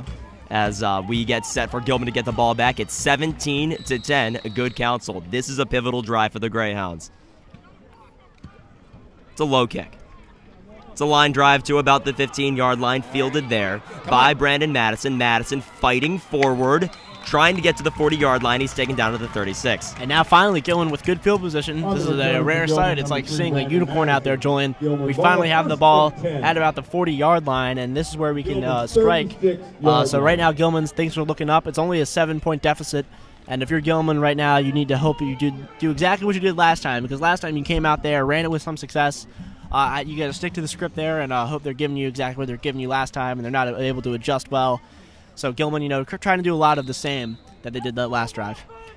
So with 5 seconds to go here in the third quarter, this will be the last play of the quarter. Brunel Hill lined up in the shotgun. He's got a back to his right, slightly ahead of him, and he will keep this ball. He's going to beam this one. Oh, and it's completed on a juggling catch to Zach Jones. Jones bopped it up in the air and then was able to come down with it. He's got a first down and a good momentum starter to end the quarter. That indeed, Julian, that indeed. It shows great focus right there and great awareness as he's able to find that ball even after he batted it out of his own hands. So, good job, good awareness, good ability to recognize that the ball is taking a different bounce, and good hands able to bring it in and not let the ball drop loose after the contact was made. So Gilman Julian finally showing some success through the air. That touchdown was a great example of a pass that was perfect for Gilman, finding the big tight end, Thomas Booker. There to Zach Jones. I think we'll see more of that as they're going to try to nickel and dime them up the field. And a big shout out to Max Kahn tuning in supposedly from wherever he is. He was just here, and now he's not. Did he run home in that time? Maybe so. I don't know. Is he on his phone? He let me know that he was tuning in, so a shout out to him. And Gilman breaks their shout out. I think he just wants a shout out. Maybe. Perhaps. He didn't ask for a shout out. He just texted me. I gave him a shout out. So who knows where he is, but wherever he is, Max, we're thinking of you. As they go back to the line here. Right now, I would not be surprised for Gilman to come out of this timeout and go with a long shot here. Yeah, I would not be surprised. Try and catch the defense off guard. They've been running the ball a lot today, but during plays, try not to. Yeah, you want to talk about plays? No, not now. So running them to sleep, rocking them to sleep. We'll see if they go deep here. So here's back to pass Pernell Hill. Hill looking to the sideline, and it is in. Oh, let's see. Did he catch it? They're saying he caught it. Allende Watson, he dropped it as he went out of bounds, but he stayed in bounds with possession, and that's a first down for Gilman as they head into Good Counsel territory. Gilman ball 1st and 10. It's definitely hard for you to overturn that catch, as he did have 2 feet down, had the ball snug and secured, and then kind of fell out of bounds. But a good job. And Ben Murphy wants a shout out. So Ben Murphy, thank you for tuning in wherever you are. Thank you so much. I just saw you. Yeah, you guys both were just here, and now you're watching the broadcast. But we love that, of course. Brandon Madison takes the pitch, and Madison down to the 35-yard line. Good gain there. So one thing to think about now as they move the ball closer to Gilman's sideline. You'd imagine that their cheering comes into effect here. This loud Gilman crowd might make the defenders a little bit nervous as the ball gets backed in. So Gilman slowly enclosing Good Counsel in a trap back there, and I think they'll be able to have more success as the ball gets closer and closer to their end zone. So now Pernell Hill lined up in the pistol. Brandon Madison behind him on a 2nd down and 4 with 11:47 to go in the 4th quarter. Zach Jones in motion. He moves to the left side of the offensive line. They hand it off to Brandon Madison, who's powering forward. And Brandon Madison moves the chains for the Greyhounds. 1st down and 10 coming up. A gain of 7 on the play. 7-yard gain. Information thanks to the fantastic PA announcer Dan Christian here at Gilman School. He's a veteran, Julian. He is. He is the best of the best. I don't consider myself worthy to be in his presence. He is fantastic, really. He's great, and I mean that. He is really fantastic. All right. Back to the game, Julian. You can talk as much as you want about Dan Christian afterwards. Pernell Hill keeps the ball, and he will fire this one completed to the near side. A great catch there. Looked like that was the fullback, Bryce Bush. I believe Bryce Bush is a multi-sport athlete. I think he plays baseball as well, Nathan. Does he not? He's a catcher. Perhaps Bryce Bush. Mac confirm, deny. Yes, he is a catcher on that Greyhound varsity baseball team that made it to the championship game.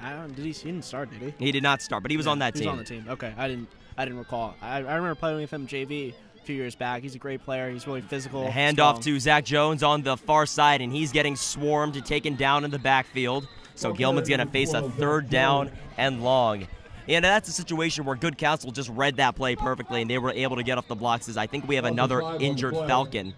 Yeah, it looks like he's grabbing his foot, indicating a foot injury, and taking off the helmet. Training staff will look at him. Hopefully it's nothing too serious. I think he might just be cramping up. Yeah, it really does look like a cramp. They're stretching that hamstring. So thank you, everybody, for tuning into Greyhound TV here today. I am Julian Barron alongside Nathan Heinlein with Mac Webster below us. You can't see him, but you can certainly hear him. Just had a shot. And then, of course, our valued executive producer John Ball, jack of all trades, I like to call him, even though his name is John. But we do have a Jack Olson. And Jack Olson is not the jack of all trades. He's also a John. I think he's technically... Is he John Olson? He's technically John Jack, Olson. Jack, whatever. But then we, of course, have Aneesh Sood on the camera. John and John working down below. Yes. And Rhett Rhett Dawson, of course, on the field level camera, and Cole Vincent stepped in to help us out earlier today, and he also provided the research for today's game. So thank you to everybody that is part of the Greyhound TV community, as well as Cesare Kikanti, our faculty advisor, who does so much. Everybody goes into making this as good as it can be. And, of course, the viewers. Thank you to you, because without you, what would we be? We would just be talking to no one, Julian, and see what we'd be doing. And that would be depressing. That would be very I can depressing. go home later and do that. Of course. But I do it to myself all night. I just talk to myself for hours and hours. Because I like to hear my own voice, Julian. That's right. It all goes into my ego. Of course. This Greyhound TV, this is all about egotism, as we've so often pointed out.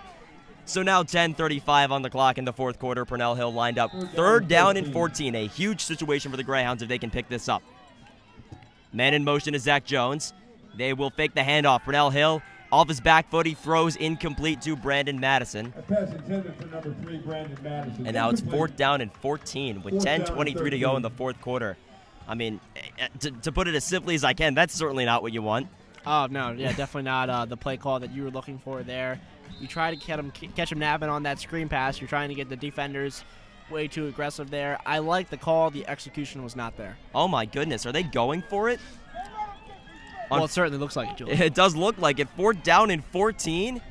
They're going to take the snap and roll out. Purnell Hill stepping up in the pocket. He's going to shovel it forward, incomplete. Oh, my goodness.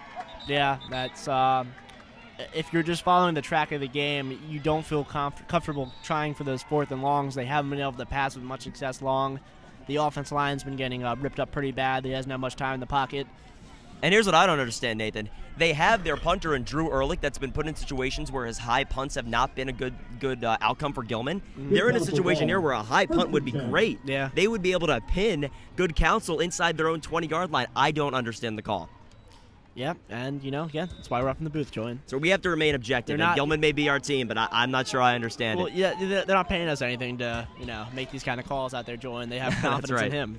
He's the man. So, if he thinks that's the right call, if he would have made the play, Julian, we wouldn't be up here criticizing it. So it's a give and take kind of situation. It was a risk either way, but now on the field is the quarterback for Good Counsel, number 12, Travis Nannon.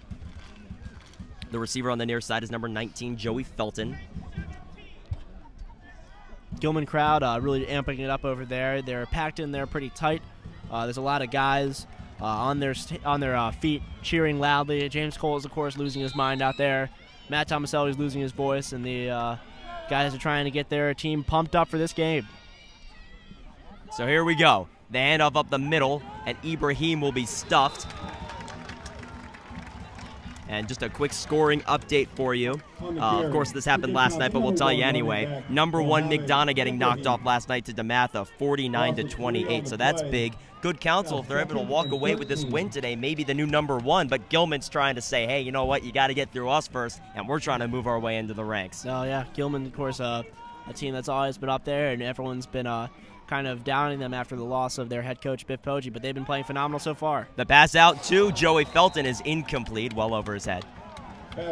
Wade, if he was a little bit, had been more aware, might have been able to pick that ball. That's asking a lot out of the cornerback, but he was there, and that certainly would have been a deflating play. The pick six in this situation would have put the situation greatly in Gilman's favor. Third down and 13, and Mac, they're lining up Sludzinski close to the D line. Maybe he'll come on a blitz. We saw him do that against Dunbar. He is a ferocious animal out there. Travis Nannon in the shotgun. He takes the snap back to pass, looking for an option. He's lobbing it deep into double coverage, and it's incomplete. Almost intercepted by Gilman. No flags on the play. Great defense, and they'll be forced to punt unless they're feeling like Gilman and saying, hey, 4th down and 13, let's go for it. Hey, 4th down and 13 is the new 4th and 1, Julian. It seems like it's the new 1st and 10, Nathan. Oh, yeah, exactly. So the pick would have basically been a punt anyways, and maybe they were able to return more yards on the punt, so maybe it was just a strategical drop there. Maybe that was all intentional. That was this is above our pay grade, Nathan. Yeah, he seemed all disappointed about not catching that, but perhaps that was merely just a him flaunting, using his acting skills out there. 9:34 in the 4th quarter. A slow snap, and this one, somebody may have gotten a hand on that as it goes down towards the 30-yard line. They'll let it bounce down to the 20, and that's where it will be down, maybe at the 19. With that win, it might push it even further, Julian. Perhaps. Ball, 1st and 10. Piper Bond was indicating that that ball was tipped. That's why he did not go to try and catch it, afraid to bobble it.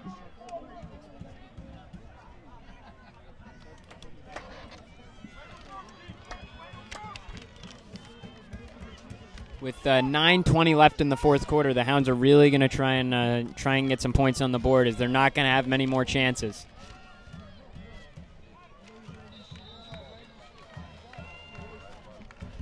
So here we go. First down and 10. First and 10. Lined up on the near side is the receiver Zach Jones. Under center is Pernell Hill. Behind him is Brandon Madison. He'll be back to pass from the single back. He's going to lob it to the far side, incomplete. Well out of bounds. And Nathan, it's better to overthrow than underthrow. Exactly, because if you underthrow it, it could get picked off. But the overthrow, at least, only your guy is going to make the catch. So Pernell putting a great ball on it there. You can't ask for much more out of the quarterback. Looked like a bit of a passing interference call there that they might have missed. Certainly, at least from our view, it looked like there was a little bit of shoving going on. 17-10 is your score. Second down and 10, the situation. Pernell Hill lined up in the shotgun. He's got a back to his right as his back goes over to move a man to the line. You don't see that every day. Heads up. Oh, that may have been a false start, but it wasn't called on Piper Bond, as keeping the ball is Pernell Hill. Pernell Hill running up the middle, and Hill is taken down after a gain of maybe 3 or 4 yards. Most certainly a false start, but they completely missed that call. He shook. They pointed to him. Hey, you know, it's a hard job being a ref these days, Julian. You get a lot of criticism. You got to be 100% perfect, and they weren't that time. That it is. And certainly we're fortunate for that. That was Piper Bond on what should have been a false start. But, Mac, when Piper Bond is on his game, he's a fantastic asset in the slot. Yes, he is. He's very quick and has really, really good hands.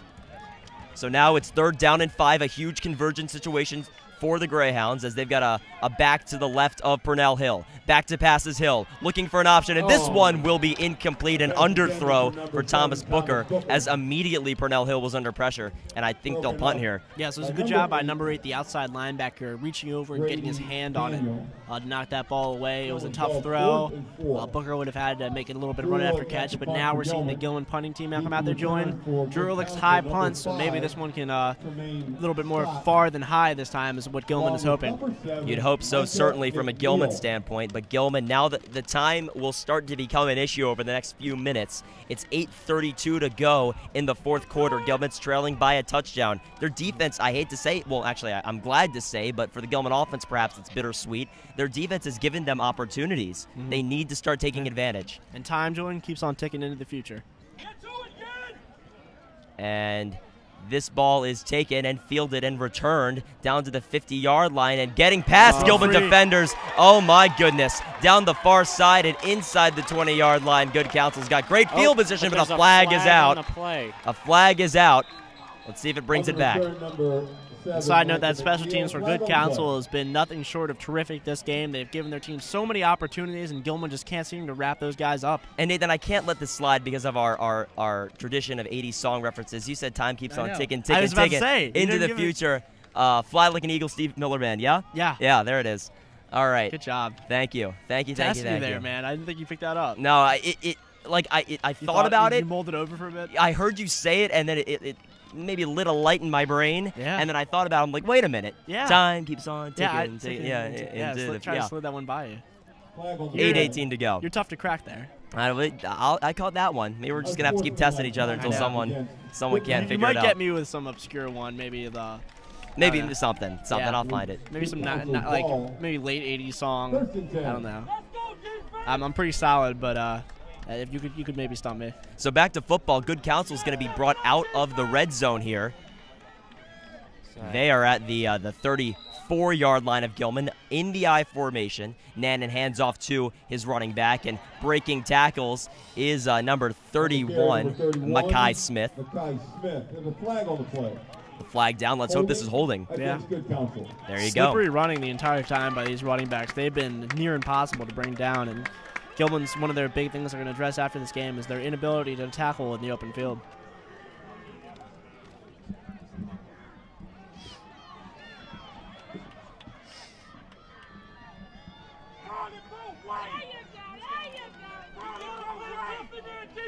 So Good Counsel, they keep backing it up here. I think that was a holding call. It was indeed. Good Counsel ball, 1st and 20. First down and 20. With 8:10 to go in the fourth quarter, they line up in the I formation because what else would they do? Seems like they've done that all day on first down.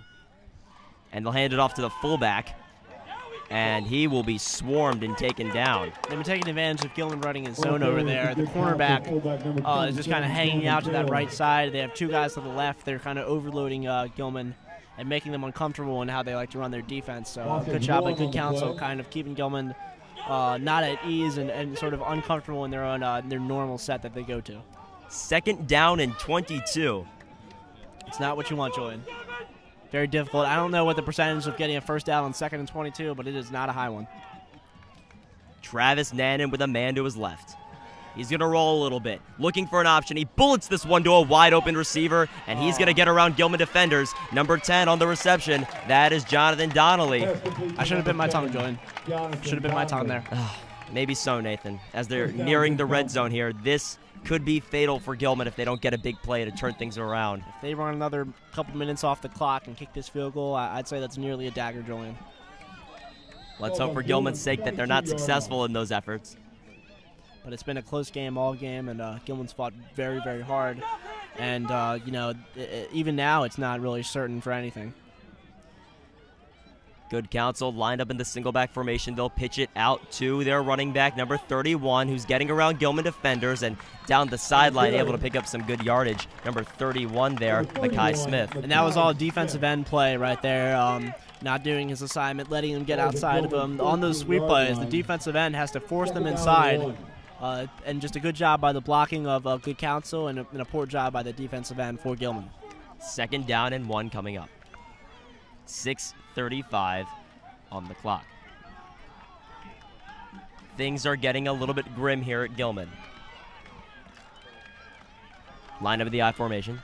Nannon hands off, and he will be swarmed in the backfield. Great play there by Gilman's defensive front. So, 3rd down and short coming up. This is a big play for the Greyhound defense, trying to force a field goal. 3rd down and 4 is what Good Counsel faces. Of course, I like to remind everybody that field goals are not given in high school. The wind is blowing a little bit. It can throw guys off.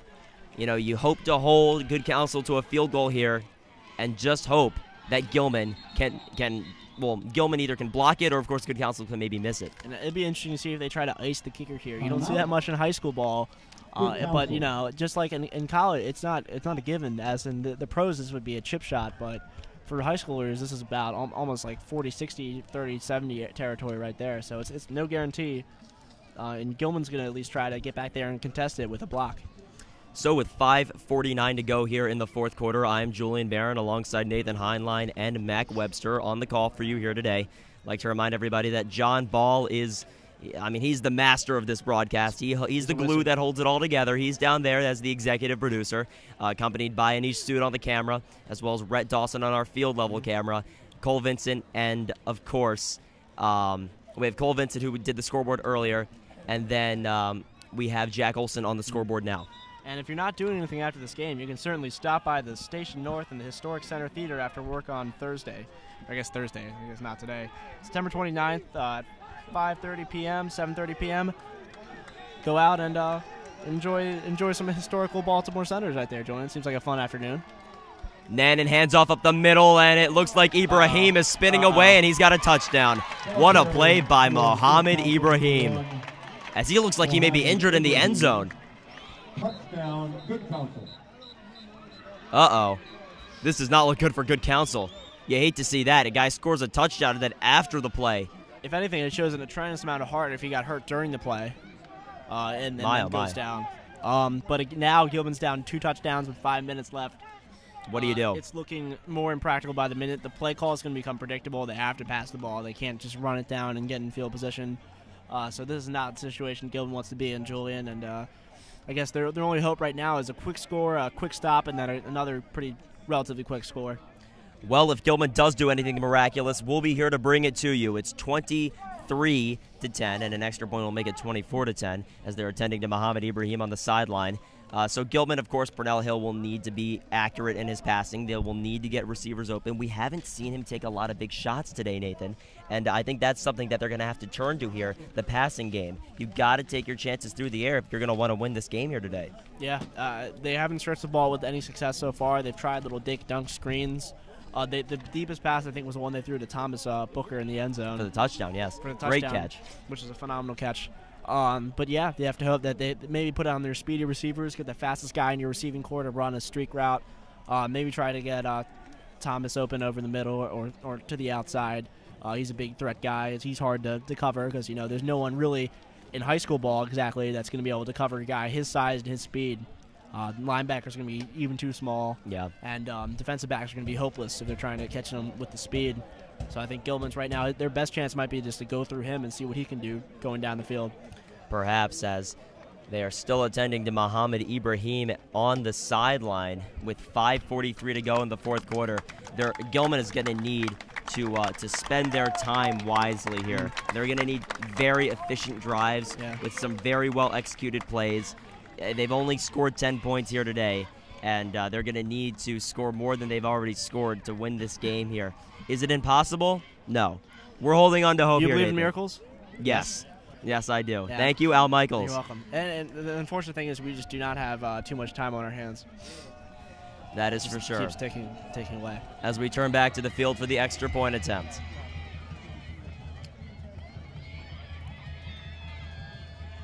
The kick is up, and it is close to the upright, no good, as it sailed past the far upright, but on the wrong side of it. That could be interesting, Julian, if Gilman's able to produce some miraculous comeback. It's definitely open for them.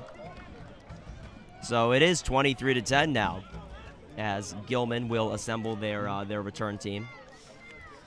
They know exactly what they need to do. They need to march down the field and score, then an onside kick, and then march it down the field and score again.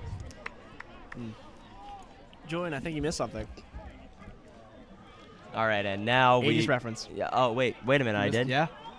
Too much time on our hands. Oh, yikes. I didn't pick up on that one. Too much time on our hands. I didn't pick up on that one, We do Nathan. not have too much. I mean, I didn't really stump you there, but I think I got you. You're slipping. No, you may have. I filled it in so seamlessly. You may have. You really did. It didn't sound like an 80s reference. Wow. I think you were sort of like looking at me, expecting me to say something. I was a little bit confused. I was like, what? Yeah, What's going on?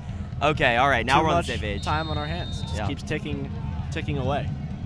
That it does. I'm sure Tim Holly has that on replay in his head right now as this ball goes out of the end zone, but I think we're going to re-kick. Actually, it looks like it was an offsides on Good Counsel. Yeah, we're re-kicking. Means that the players on Good Counsel were in front of the football before it was kicked. Very rarely do you see that one. So just a quick college football update for all of you. Number 9, Wisconsin defeats Georgia State 23-17 after trailing in the fourth quarter. Yep.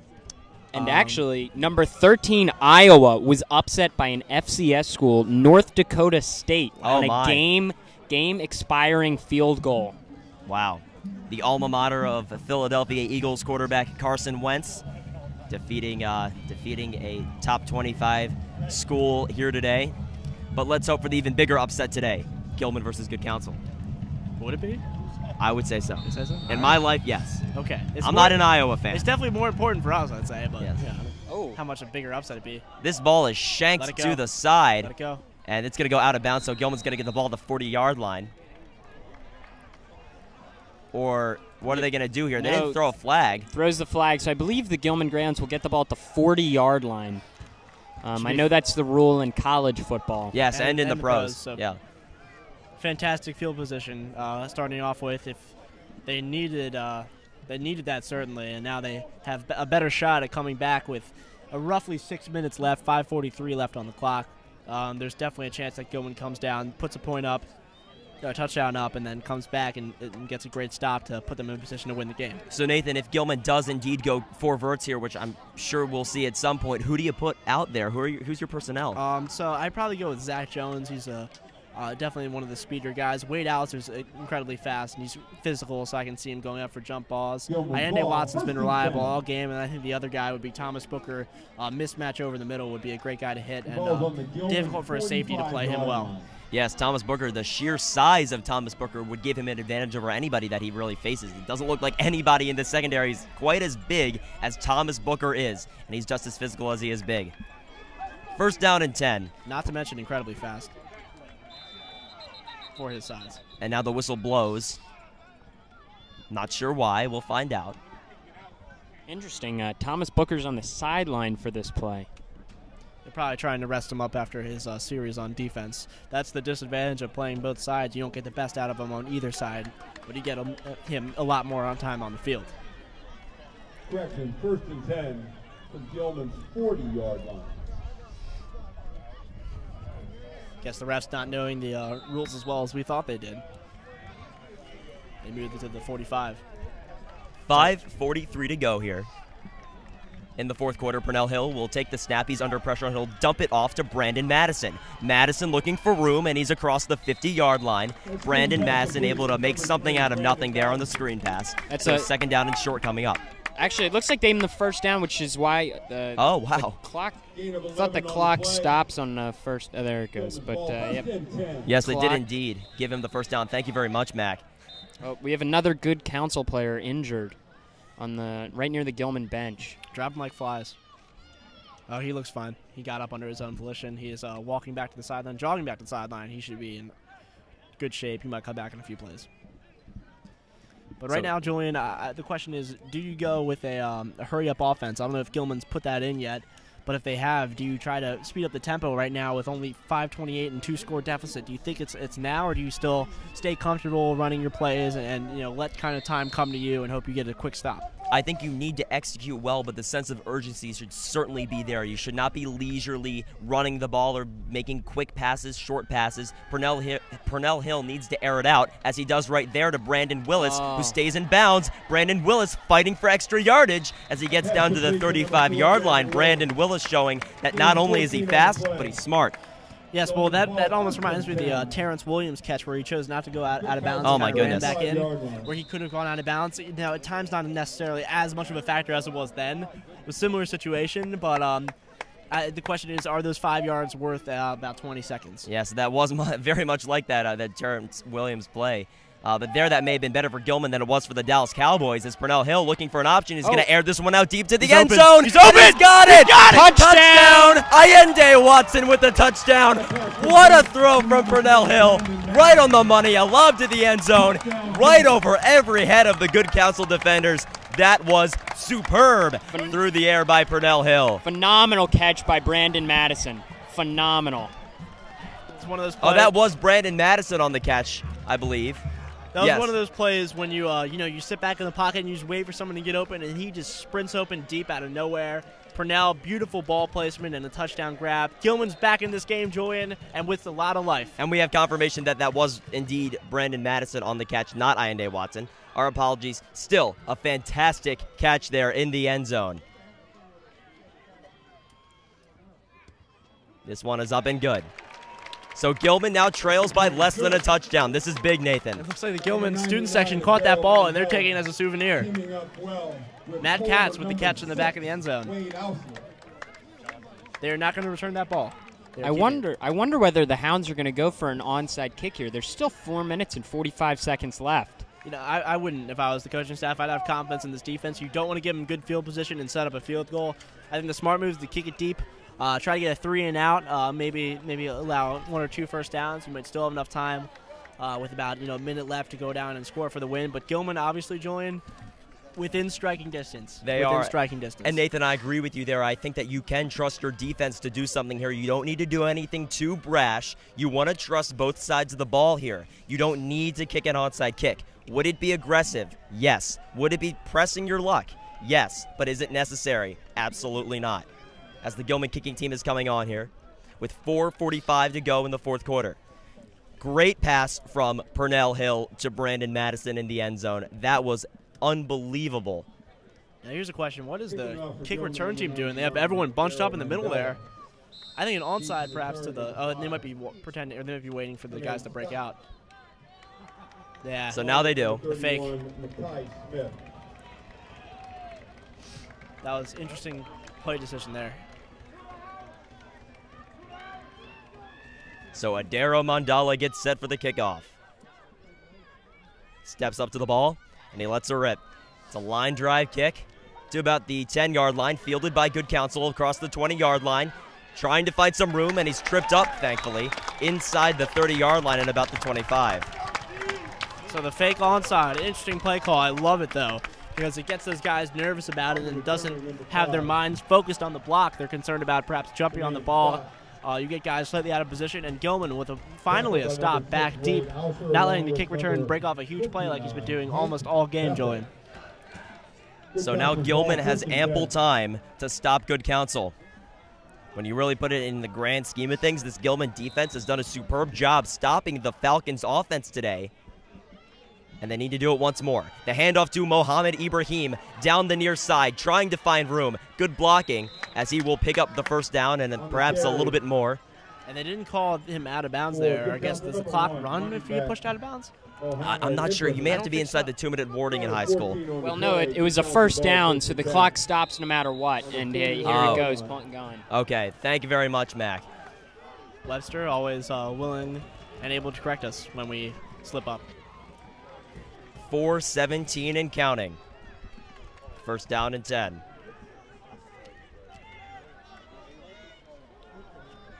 Travis Nannon, line up in the I formation under center. And he will take the snap and he'll hand it off to Mohamed Ibrahim. And he will be taken down after a gain of about 2 yards. Julian, he is so difficult to wrap up. He is shifty. He's running powerful. I've already talked him up so far this broadcast. It's so hard, though. We got another man down for Good Counsel. Oh, goodness. Gilman actually catches a break there. It's a timeout basically used for Good Counsel to stop the clock. Yeah, so many injuries on this Falcons team here today, and we certainly hope that he is all right.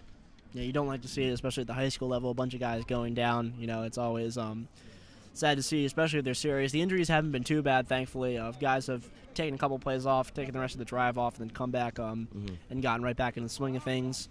And Gilman coming back and getting into the swing of things at the start of the second half was a little bit shaky, but as the third quarter wound down, they were finally able to put themselves in a position to come back to win this game. Now as the fourth quarter has reached this midway point, perhaps we're getting close to that 2-minute warning.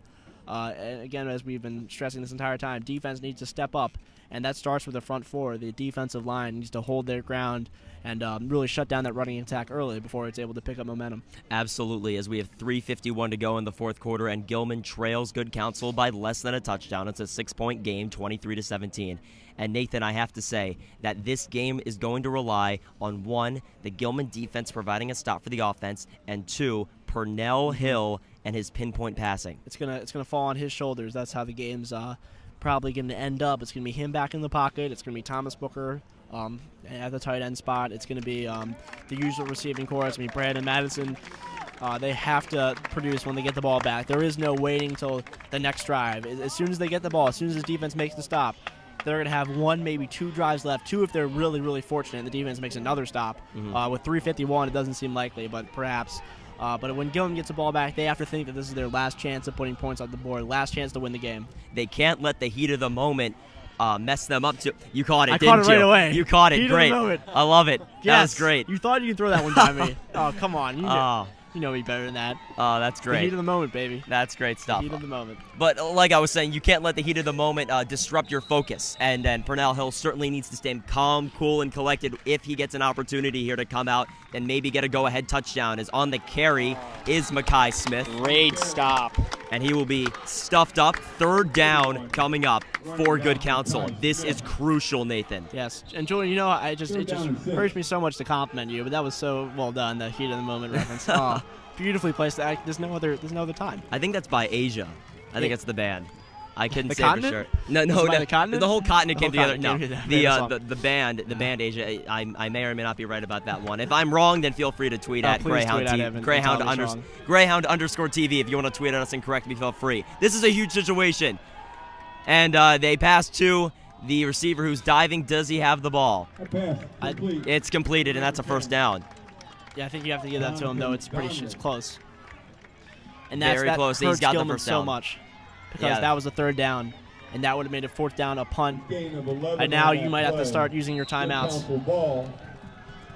Yeah, they're certainly going to need to start doing that. Travis Nannon did a great job of bulleting that pass right into the hands of number 10, Jonathan Donnelly, who slid down there and made the catch. That was fantastic. So now lined up under center.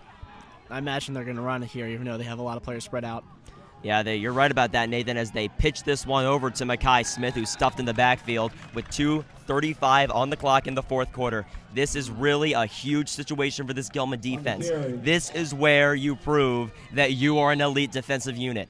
Gilman's going to start having to use their timeouts soon as we're winding inside of 2 minutes at 2:20 to go on the clock. But this is really where you need to make your stand, Nathan. This is where you prove to everybody here and watching on Greyhound TV that you mean business. Yeah, what I don't understand is I guess they don't have enough time left to call. You should probably call the timeout right before, because it's a 2-minute warning. They're going to let it wind a little bit. I'm not sure if there is a okay, here we go. So there is that 2-minute warning there.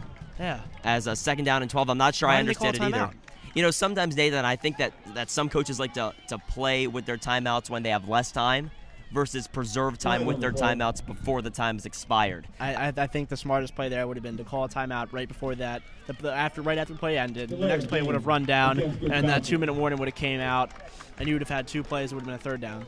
There actually is no 2-minute warning in high school football. Okay, that was a delay of game penalty on Good Counsel, and I think the reason that Coach Holly hasn't used his timeouts yet is he's waiting to see whether Good Counsel gains yardage here and make it necessary for a stop. Thank you very much, Mac. You're correcting me, Mac. Yeah, you're completely right. I was wondering that same thing, but when the clock stopped, I thought to myself, "Oh, okay. Well, I guess there is a 2-minute warning, but apparently not." Now there was there was a little clock malfunction there. They put 20 seconds on the clock. Yeah, for a second there. No, it was 20 minutes actually. Oh, that was 20. Giving us plenty of time to come. I guess so. It looked more to me like 20 seconds. I wasn't sure what happened there. In the column. Travis Nannon on a draw play, hands off to Mekhi Smith. Uh-oh is right, as he's getting by this Gilman defense, and he's taken down just short of the 1st down marker, maybe 4 or 3 yards to go. This is put up or shut up time, Julian. There's no other chance. The 1st down will basically end it. 3rd down and 2, timeout Gilman. This is the game. Yes, timeout called by Gilman. 3rd down and 2. If you're at home watching this game, it's time to, I don't know, whatever it is you do. Do something superstitious. Yes. If you're wearing, I don't know what you do. Put the shirt on inside out. That's right. Yep. That's right. That's one of those things you can do. Lucky rabbit foot. Exactly. Let's see, what else? Get on your hands and knees and pray. That may be even better, actually, because we certainly need some divine information. Well, maybe not, actually. We have trust in this Gilman team. We have faith in this Gilman team. But you know what, Julian? I think at any level, at every level, you have to try whatever you can, Julian. And that means praying to whatever God it is you worship. Praying to the football gods. Pray to the football gods. The gods that we all worship here John at Greyhound TV. Yes, John Madden up there. Well, actually, John Madden's still living, but he can hear our calls, Nathan. He can hear our calls. Did you think he was dead? No, I didn't. I thought you thought he. I guess the way I said it probably made it sound. Yeah. How about let's see. He's still living. Raiders owner, just win baby. Al Davis. Al Davis. Yes. Thank you. Sorry. Yeah. Brain malfunction there. Yeah. I'm pretty sure that if we were praying to him, he may pack up this Gilman team and move them to Los Angeles. Yep. Oh. But nice. But I think that we're just going to need to hope the Gilman team can do their own work here. 3rd down and 2, 1:49 to go. Travis Nannon under center with 3 wide receivers on the far side. They hand off up the middle, and Gilman stuffs them. And a timeout is called immediately, I think. Let's see. They should. They're not. I guess they don't have any more timeouts left. Oh, that is a very bad situation. They don't. Oh, no, they do have the number of timeouts on the scoreboard. Yes, they're out of timeouts. The clock will continue to run. I know, whatever it is they use it on, I'm sure it wasn't worth it. Would you be surprised if Good Counsel went for it? I wouldn't. That was tough. 4th down and 3. I'd push him back in their own end zone. I'd punt it. I don't think there's any point in risking it. Now we have a stoppage of play. I thought Good Counsel might wait for the clock to die all the way down to get a delay of game and then be able to hit a bigger punt. Yep, smart move. I like it. 1-1-1. John Harbaugh-esque. Yes, 1-1-1. 1:11 left on the clock here in the 4th quarter in this game, and Gilman is trailing 6 points. Nathan, they need to get the ball back, and they need to let Purnell Hill work his magic. Yes, and it's all going to rest on his shoulders. It's all going to be in the passing game. If you've been holding anything back right now is the time to use it. You have to go through the air, and the defense is going to know that. Comeback routes, post routes, something that's going to get you to the sideline and still pick up a number of yards, what you're going to go to. Attacking the middle of the field is not going to be what you want to do, and the other team's going to be suspecting the pass. So you just kind of hope your receivers have been practicing their route running drills really well, and they're going to get open, make the catch, and get out of bounds quickly. And now you hope that Terrence Williams' incident does not happen. That's right. However, we do not need a field goal, so I assume if the clock was expiring, you just kind of let it go. 4th down and 3. Looks like they're going to punt the ball. They're doing what you said, Nathan. They're making the smart choice. No offsides penalty for Gilman. You cannot jump offsides. This would kill it. That would be horrible. But they are stacking the line here. Nothing stupid here. Nobody back deep to return. They'll take the snap. They'll try to get to it, but it's a high punt. And hopefully it'll go into the end zone. Oh, and it takes a good counsel bounce. Beautiful and down punt. Inside the 10-yard line. So 1:03 to go. This is the moment of truth, the minute of truth, rather, Nathan, with about a minute left on the clock. You got a minute to win it, Julian. That's right. That's all you got. And right now, Gilman's going to be relying on that offensive line to hold steady. They've been shaky kind of most of the game. It's been tough going for them. Purnell's been under pressure a lot of the time, but right now it's time to put up or shut up. You can see the coaches on the Gilman side all a little bit nervous, but certainly confident in this offensive unit to make a big play. Lined up on the near side is Brandon Willis, number 4. He's the receiver. And then in the slot we have Piper Bond, the junior. 4 wideout set with a backfield consisting of Purnell Hill and Brandon Madison. Back to pass is Purnell Hill. He's looking over the middle. And Piper Bond! He what a went catch! up and he got it. What a great Hurry catch up. Get back to the line. Great catch by Piper Bond. And now here they go. Clock won't start until the chains are set, ladies and gentlemen. 57 seconds left to go. Purnell Hill, he's looking for a stoppage here. He's looking for the sign from his sideline. The clock's 50 now, seconds. Clock starts up again. Moving into the shotgun is Purnell Hill. He's got 3 wide receivers on the near side, clapping, waiting for the snap. Waiting for it. It's not coming. Now he's got it, and now we have a stoppage. Looks like a false start on Gilman. Flag on the play. Illegal procedure against Gilman.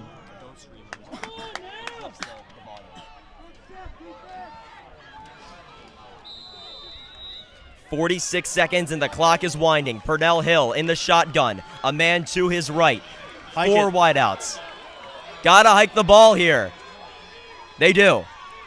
Hill under pressure. He gets hit hard. Hurry up now. You gotta spike it. You gotta spike it. Quickly. No timeouts. 25 seconds. Spike the ball. This really hurts. 20 seconds now. Spike it. There you go. So I think they're going to need to put maybe a second back on the clock there as they let it run a little bit too long. And now that's exactly what Gilman didn't want after a great catch by Piper over the middle to start off that drive. The delay or the false start. Yeah. And then now the sack. That is a punch right in the mouth. That is really killer right there. Yeah, that's drive killing.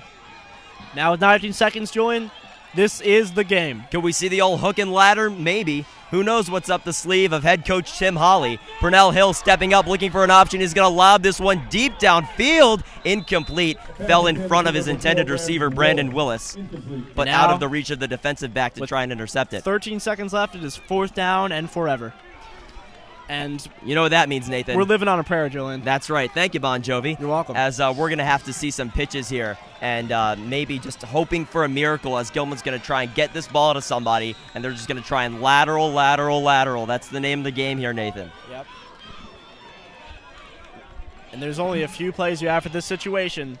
Let's see if they have one of them. Purnell Hill takes the snap. He's got to get rid of it, and he does, and he's going to fire this one. Intercepted, and the game is over. Intercepted by Anthony Budd. Fumble. Oh, there's a fumble out. No. But no, that's going to be the end of the game here. Well, 1 second left. The interception by number 6, Anthony Budd. And that will end Gilman's hopes here today as the crowd will start unraveling, and everybody's going to head home and sorely disappointed as the clock hits 0 here at Gilman School. And all you Gilman fans out there, it's a It's a tough one. Yeah, that's a tough pill to swallow. Well, Julian, there's always next week. That is true. Let's talk a little bit about next week. So next week is going to be the first ever out-of-state broadcast by Greyhound TV. Us, you, me, and a few other guys, we're going to be headed up to Malvern, Pennsylvania. Actually, I'm going to be driving, Nathan. We don't get the luxury of a van. Oh, nice. We're going to be headed up to Malvern, Pennsylvania, where Gilman's going to take on Malvern Prep. And that's going to be a huge game. We're going to have that for you live on Greyhound TV. That is next Friday, September 23rd at 7 o'clock. Be sure to tune in. A lot of work goes into broadcasts like that, all of them, in fact. That one's going to take something a little bit extra, so please tune in. We'd be glad to have you along board for that one. And as the teams are shaking hands here, or rather just high-fiving here at the middle of the field, I am Julian Barron alongside Nathan Heinlein, Mac Webster, all of our producers, John Ball, Aneesh Sood, Jack Olson, Rhett Dawson, and of course, Cesare Cacanti, our faculty advisor. Thank you so much to everybody for tuning in here today. Good Counsel walks away with the win, 23-17. For everybody here at Greyhound TV, thank you again for tuning in, and we'll see you next week when we're in Pennsylvania, north of the border. And that is all for us here today. Thank you so much. Sayonara.